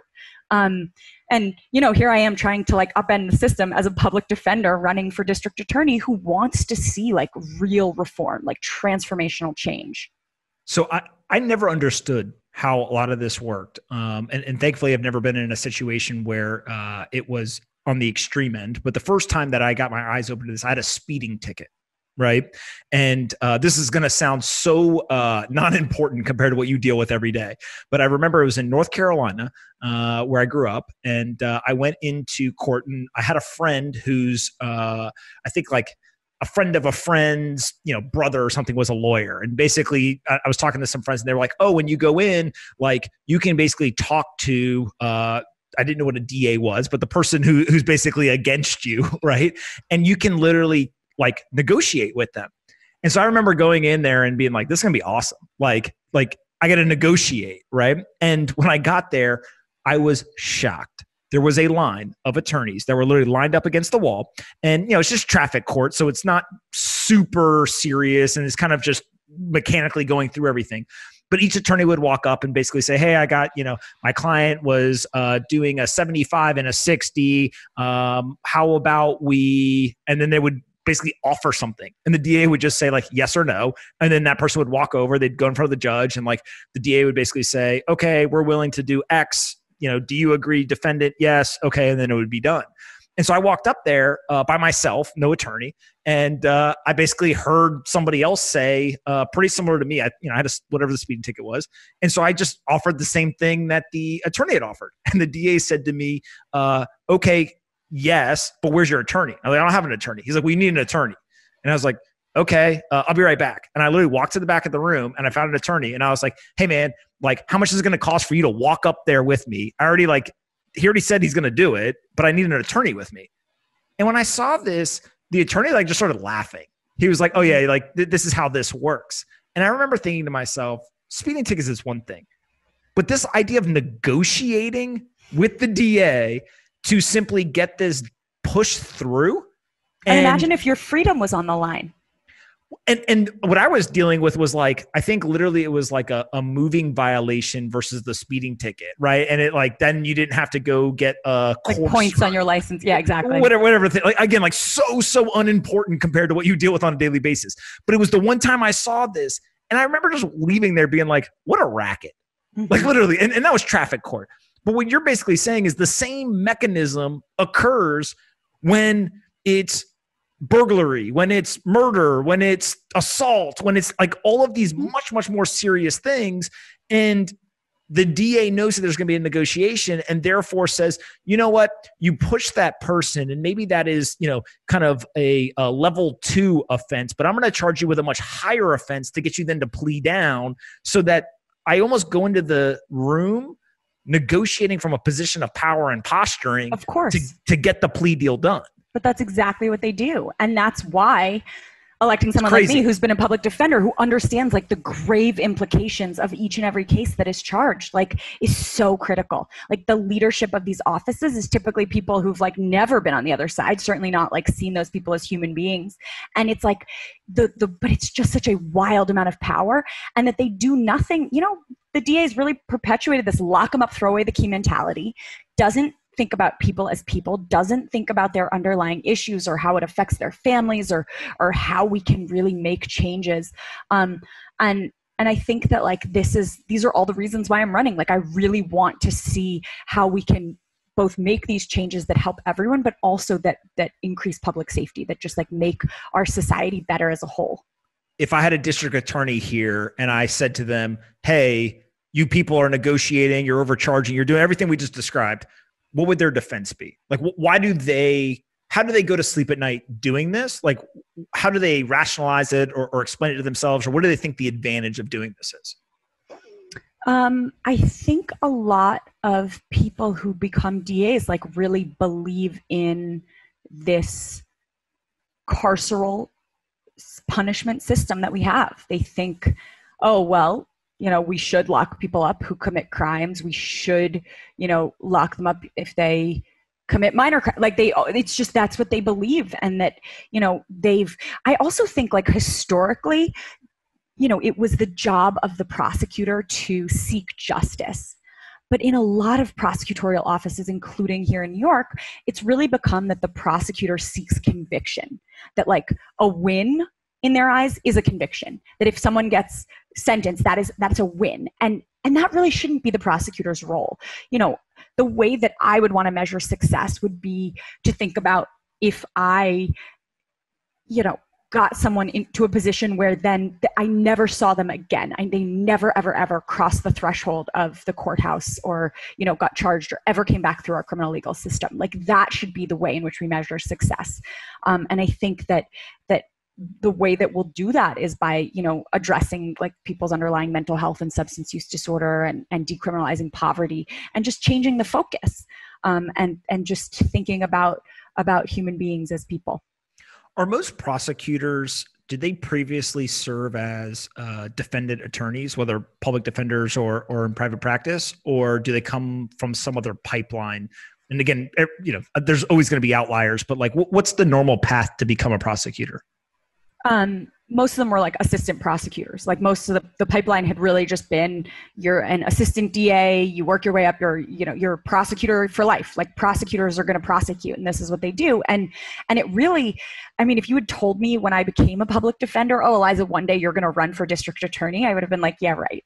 I would never have believed it because it seemed so impossible. But now, like with this kind of change that we're seeing across the country with real reformers getting elected to DA positions. Like Larry Krasner in Philadelphia really started the whole movement. And now we have people like Rachel Rollins in Suffolk County in Boston, Kim Fox in Chicago, Chesa Boudin, who was a public defender and is now San Francisco's district attorney. And, that opened the door for someone like me to run and to really think about, the different ways in which we could approach prosecution. I told a couple of friends that you were coming on, and naturally being in kind of the technology world, many of them live in San Francisco, and you just brought up the DA there. There is a belief in certain circles that the DA has done a great job. There's also a belief that the DA has done a horrible job and has led to a lot of the challenges that the city has around drug abuse and crime. And, you always see kind of a viral video of somebody who runs into a CVS, steals a bunch of stuff. And, everyone loves dunking on anyone in an elected position. So immediately it becomes, hey, thanks so much to the DA, you're really doing your job type stuff. How do you think about a lot of the things we've talked about from like hey, here is how you can kind of holistically affect a system? How do you think about like the transition time, right? Because like it almost seems to me like if you said tomorrow, hey, we're going to decriminalize all drugs, and you're Portugal and you look back 20 years, you can basically say it worked or it didn't. Mm-hmm. But my guess is that like there's probably, 6 months, 12 months, 24 months where like everyone goes wild. It's kind of like when if you've never drank, you turn 21, what does everybody do? They go get so drunk that like they get reminded why, hey, maybe I shouldn't drink that much, right? How do you kind of think about that transition period? And I don't know necessarily if like San Francisco specifically is going through some sort of transition period, but just is there almost this like, hey, yes, this isn't going to be smooth sailing as we make a transition, but like the ends justify the means or the transition? Or like, how do you think about that? Well, listen, I think that certainly it's going to be a huge challenge. Rachel Rollins actually talks about it, and she's like, running for DA is like a pie eating contest. And then the prize, if you win, is more pie. Like, it's not easy. It's certainly going to require a lot of growing pains, especially when the leadership is going to be like kind of a polar opposite from what the current leadership is. So I do think that there will certainly be there'll be transitions, there'll be growing pains, there'll be difficulties, but I do think that over time, when we think about crafting new incentives within DA's office for career advancement, when we think about retraining employees and, designating objectives to change the culture of prosecutors' offices, instead of just keeping the status quo and maintaining business as usual. I think we should be just reframing how we think about things. And I think that really what we're seeing right now in terms of like what we've seen with the nationwide protests across the country, with like people are there's a real reckoning in our country with the way in which our criminal punishment bureaucracy operates. There are like broad calls for racial justice. There are people who are like, wow, maybe the objective of prosecutors' offices should be to achieve justice and not just to rack up convictions. So I do think that like people are kind of coming around to that position, and that although there of course will be challenges to any change, and of course there will be people who are resistant to change, I think that there are a lot of people who are like, wow, we actually should think about different ways that we measure success. We should do a better job engaging with victims. The funny thing that I would see across the board is like, the DA would be like, oh, my victim, very protective of their victims. And yet my clients, we're today's, person being accused and tomorrow's victim. Like there's not really very much that differentiates them. And in fact, the way the system operates does so little to help victims. We don't really think about, there's a woman who writes, her name's Danielle Sarad. She writes a book called Until We Reckon. And it's really about like restorative justice and thinking about our criminal legal system in a different way. And she says that if you picture you're walking down a hill with the human version, with the anthropomorphization of the criminal legal system in you, and you're walking down a hill and someone runs up behind you and shoves you down and you tumble down the hill and you're laying at the base of the hill, you're just like bloody and broken. All the criminal legal system can do for you is chase down the person who did that to you and beat the shit out of them too. And I think it's such a good demonstrative example, because the person who's laying there bleeding and bloody, and they're like, hey, can someone help me? And they're like, we've got your back. And they're just going to go beat someone else up. But we don't think about really healing victims and how we can address helping them, with the issues they're facing too. And so I just think there are ways to like really reframe these thought processes. And I think and hope that people won't be as resistant to them once they see how they can work. The last thing I want to talk about is private prisons. I asked for questions on Twitter, and I got a ton of questions, but this is by far the most popular question, is just like, private prisons are bad. I know very, very little about this. I'm assuming, know way more, but I may be incorrect. Talk about just kind of private prisons and what are the issues there, and kind of how do we solve any problems you see? Oh, well, it's so interesting, because so many people talk about private prisons. They're like, oh, private prisons are the problem. They're so terrible. Look at all these people who are profiting off of prison. Oh, the private prison problem. But the reality is, they're not the problem. I mean, listen, should private prisons be abolished? Absolutely. But they aren't the real problem. And I think that like, it's been like low hanging fruit in terms of really thinking about these issues, that people are like, oh, we need to end private prisons. And it's like, that doesn't address the much larger issue of mass incarceration and the prison industrial complex.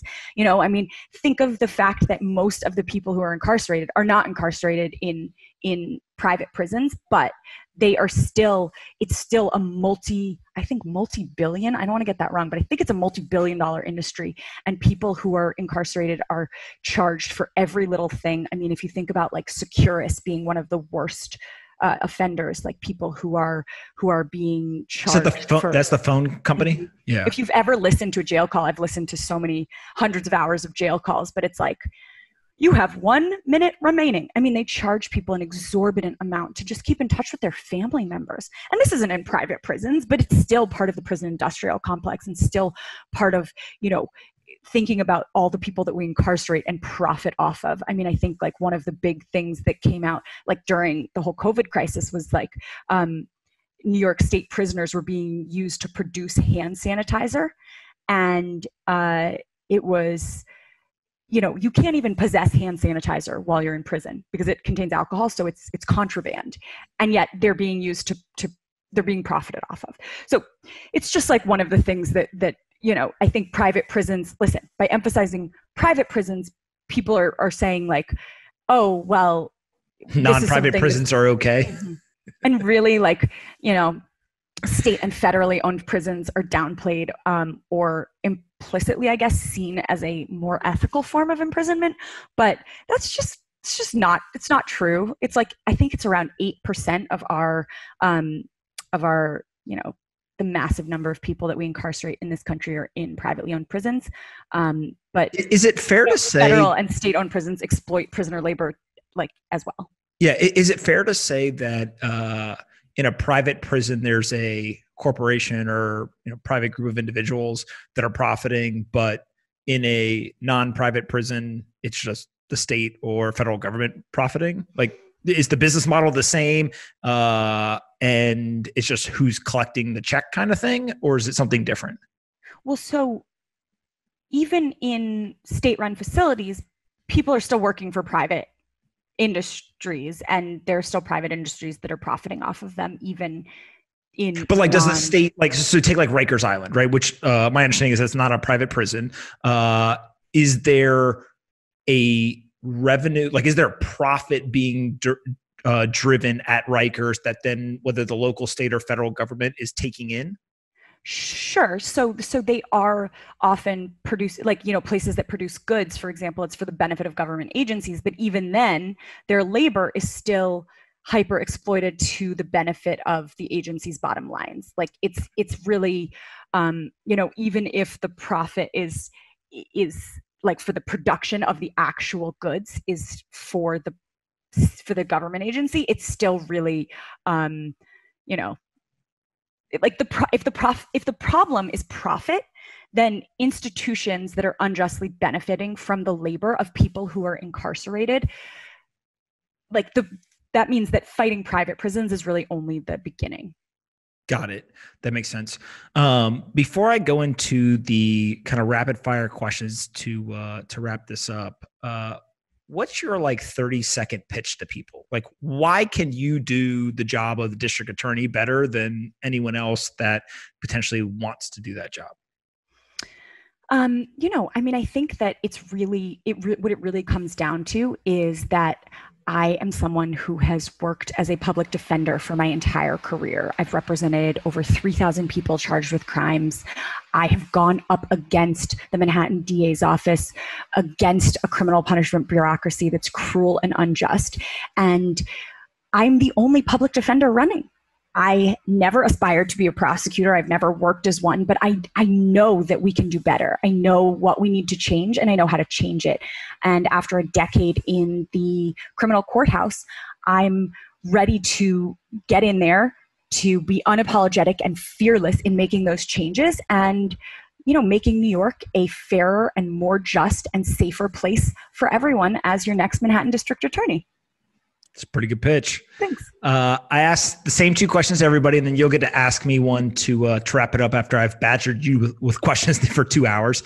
The first one is, what's the most important book that you've ever read? Ooh, that's such a good one.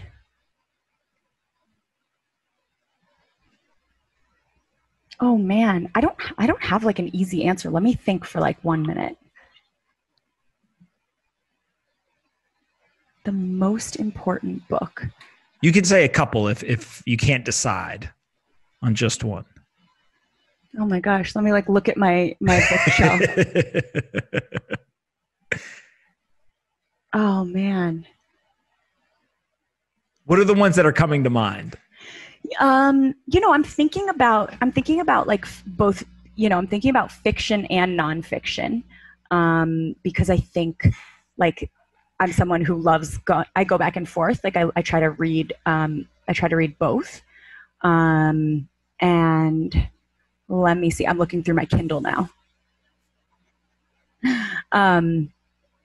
God, I'm just trying to think. So one of the most heart-wrenching best fiction books I've read recently was called A Little Life. Okay.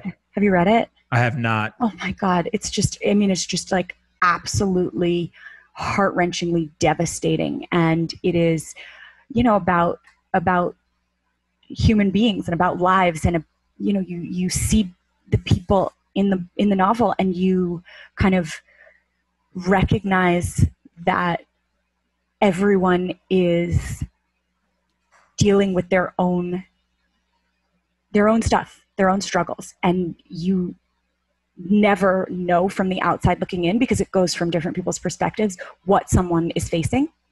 And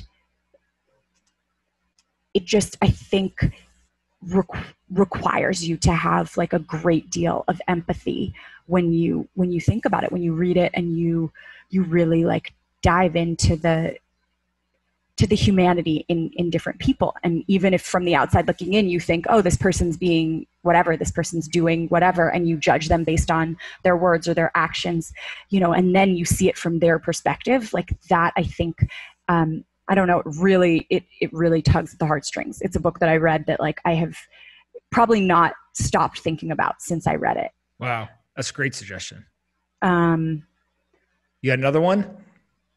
I do. I think that in a similar vein, because I guess this all kind of ties in, and the reason why I think both of these books are so important is probably because of what they do for the reader. And I think that the other one I'll say is called New Jack, Guarding Sing Sing. And it's a nonfiction book written by this guy who's a journalist. He's a reporter, and he always wanted to report on our prison system here in New York. And every time he was allowed to go into any part of the prison, they would like clear out everyone who was there. They would show him this like sanitized bus. They'd walk him in. They'd be like, okay, you're done. Out you go.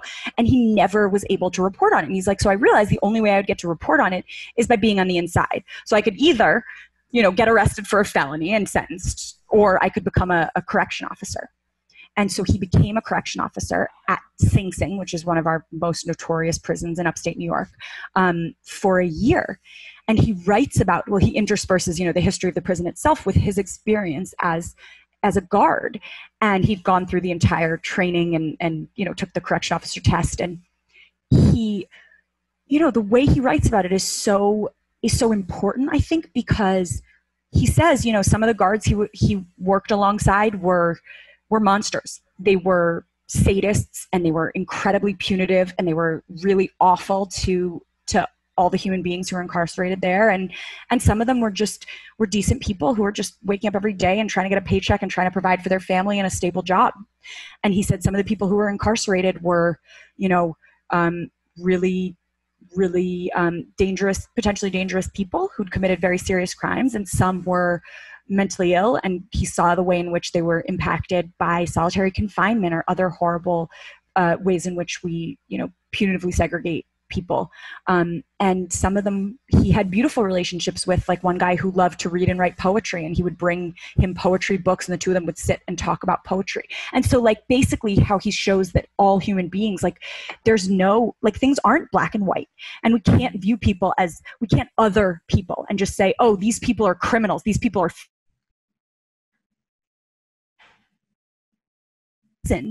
and therefore we can write them all off, and it just kind of humanizes everyone in the process, and I think like does a really beautiful job of that. So those are the two books that come to mind right now. That's a great suggestion. Second question is more fun. Aliens, are you a believer or a non-believer? I think there are probably other life forms out there. I don't think that I'm so closed-minded as to think that we are it. But I don't spend much time thinking about aliens, admittedly. So I have to ask you, only because it recently came up. I personally believe that there's other stuff out there. Who knows if we'll come in contact with them.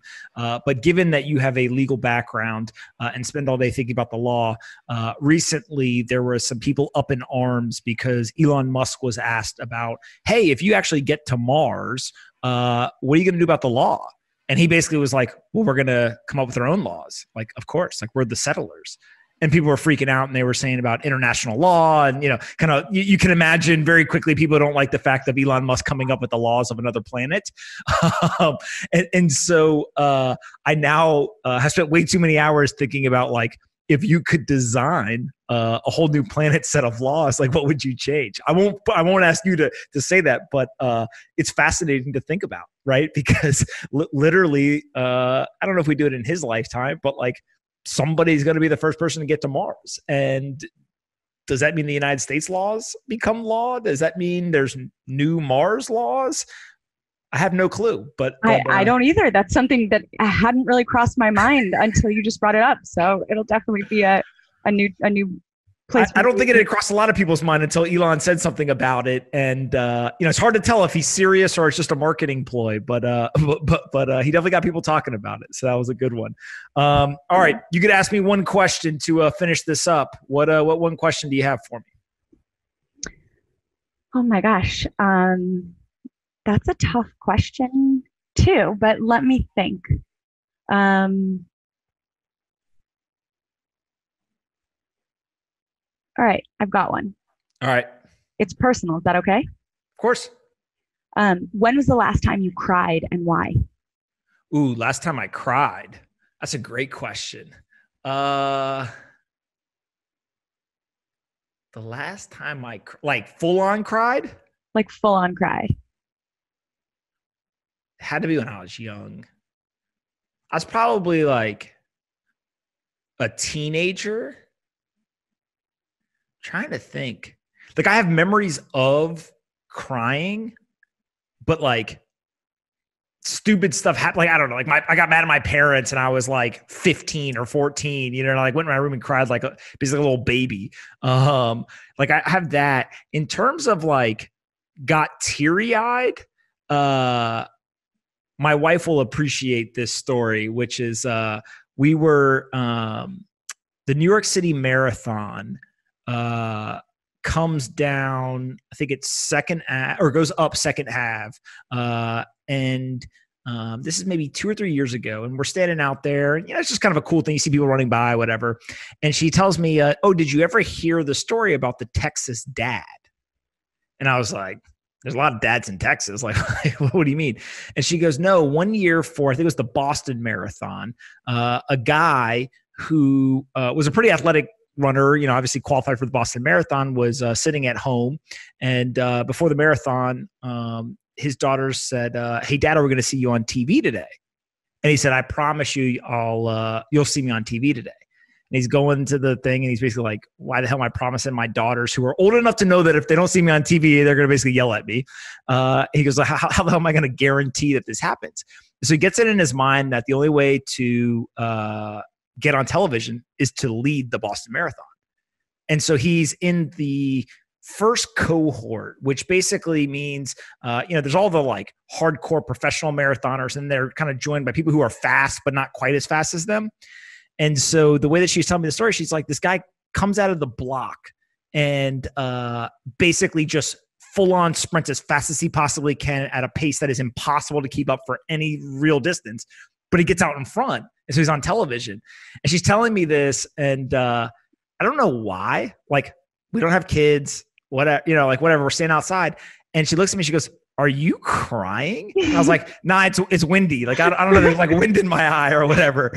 And so, like, for whatever reason, I literally can't, like, when you ask me when I cry, like, I literally, it's probably like when I was a teenager. Like, I just am not super emotional. People pass away, what just not. But for whatever reason, that one story, I remember thinking like, that's pretty cool. And so my next question to her was like, "Well, what happened to the guy?" She's like, "Well, he kind of struggled the rest of the race because he was so tired." Yeah, of course. And I and cried I guess at the marathon. I always cry at the marathon. I like to see people running. I don't know. It makes me, but I cry at everything. so if you cried watching a marathon, I'll tell you one more story before I let you go, which is we went, I'm not a runner, but my girlfriend at the time, who's now my wife, says, "Hey, we should go do a marathon."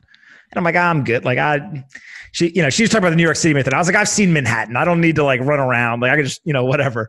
And she's like, "Okay." Comes back to me a couple of weeks later. She's like, "I have a great idea. Why don't we go run the original marathon in Greece?" Cool. And I was like, "Okay, like that's interesting." And in hindsight, she was playing on my egotistical desire to want, every time somebody told me, "Oh, I ran a marathon," me say, "Oh, but you didn't run the original, so it doesn't count," right? And so we go fly all the way to Greece. We're running the marathon, and all of a sudden I look over, and she's crying while we're running. She's crying. I cried. I ran a marathon. I cried. I fully cried. Why did you cry? Because it was just hard and painful and stuff? No, they were joy tears. It was like there was something like really special about finishing a marathon. I'm like I have this huge smile and I'm crying. So you did it because you finished the marathon and it was exciting and all this stuff. She was crying because she saw somebody run up to an old lady and give them a hug. And I was like, how you are not focused on running, and like I'm like suffering. I'm like walking at every water station. I'm like, this sucks. I have not enjoyed a single second of this whatsoever. And she's like running around, just looking. I was like, we are living in two different worlds right now. So, and I had my name on my shirt, and like people would be like, "Go, Eliza," and I'd be like, "Oh my god!" Like it's like. Yeah, you and my wife would be like sisters. We'd be like, I feel like she would get me. Absolutely. All right. Where can we send people to find you on the internet, find out more about the campaign, and learn more about just criminal justice reform in general? Where do you want to send them?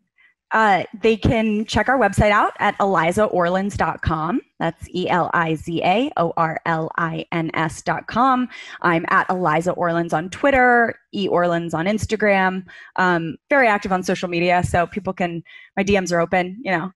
Any questions? Happy to field them. Awesome. Well, listen, thank you so much. You've been incredibly gracious with your time. I think we're going on 2 hours here. So hopefully people learned a ton from this. It goes without saying that we need to change a lot of things. And hopefully this just highlighted some of those issues for people, but we'll have to do it again in the future. This was so much fun. Thanks for having me.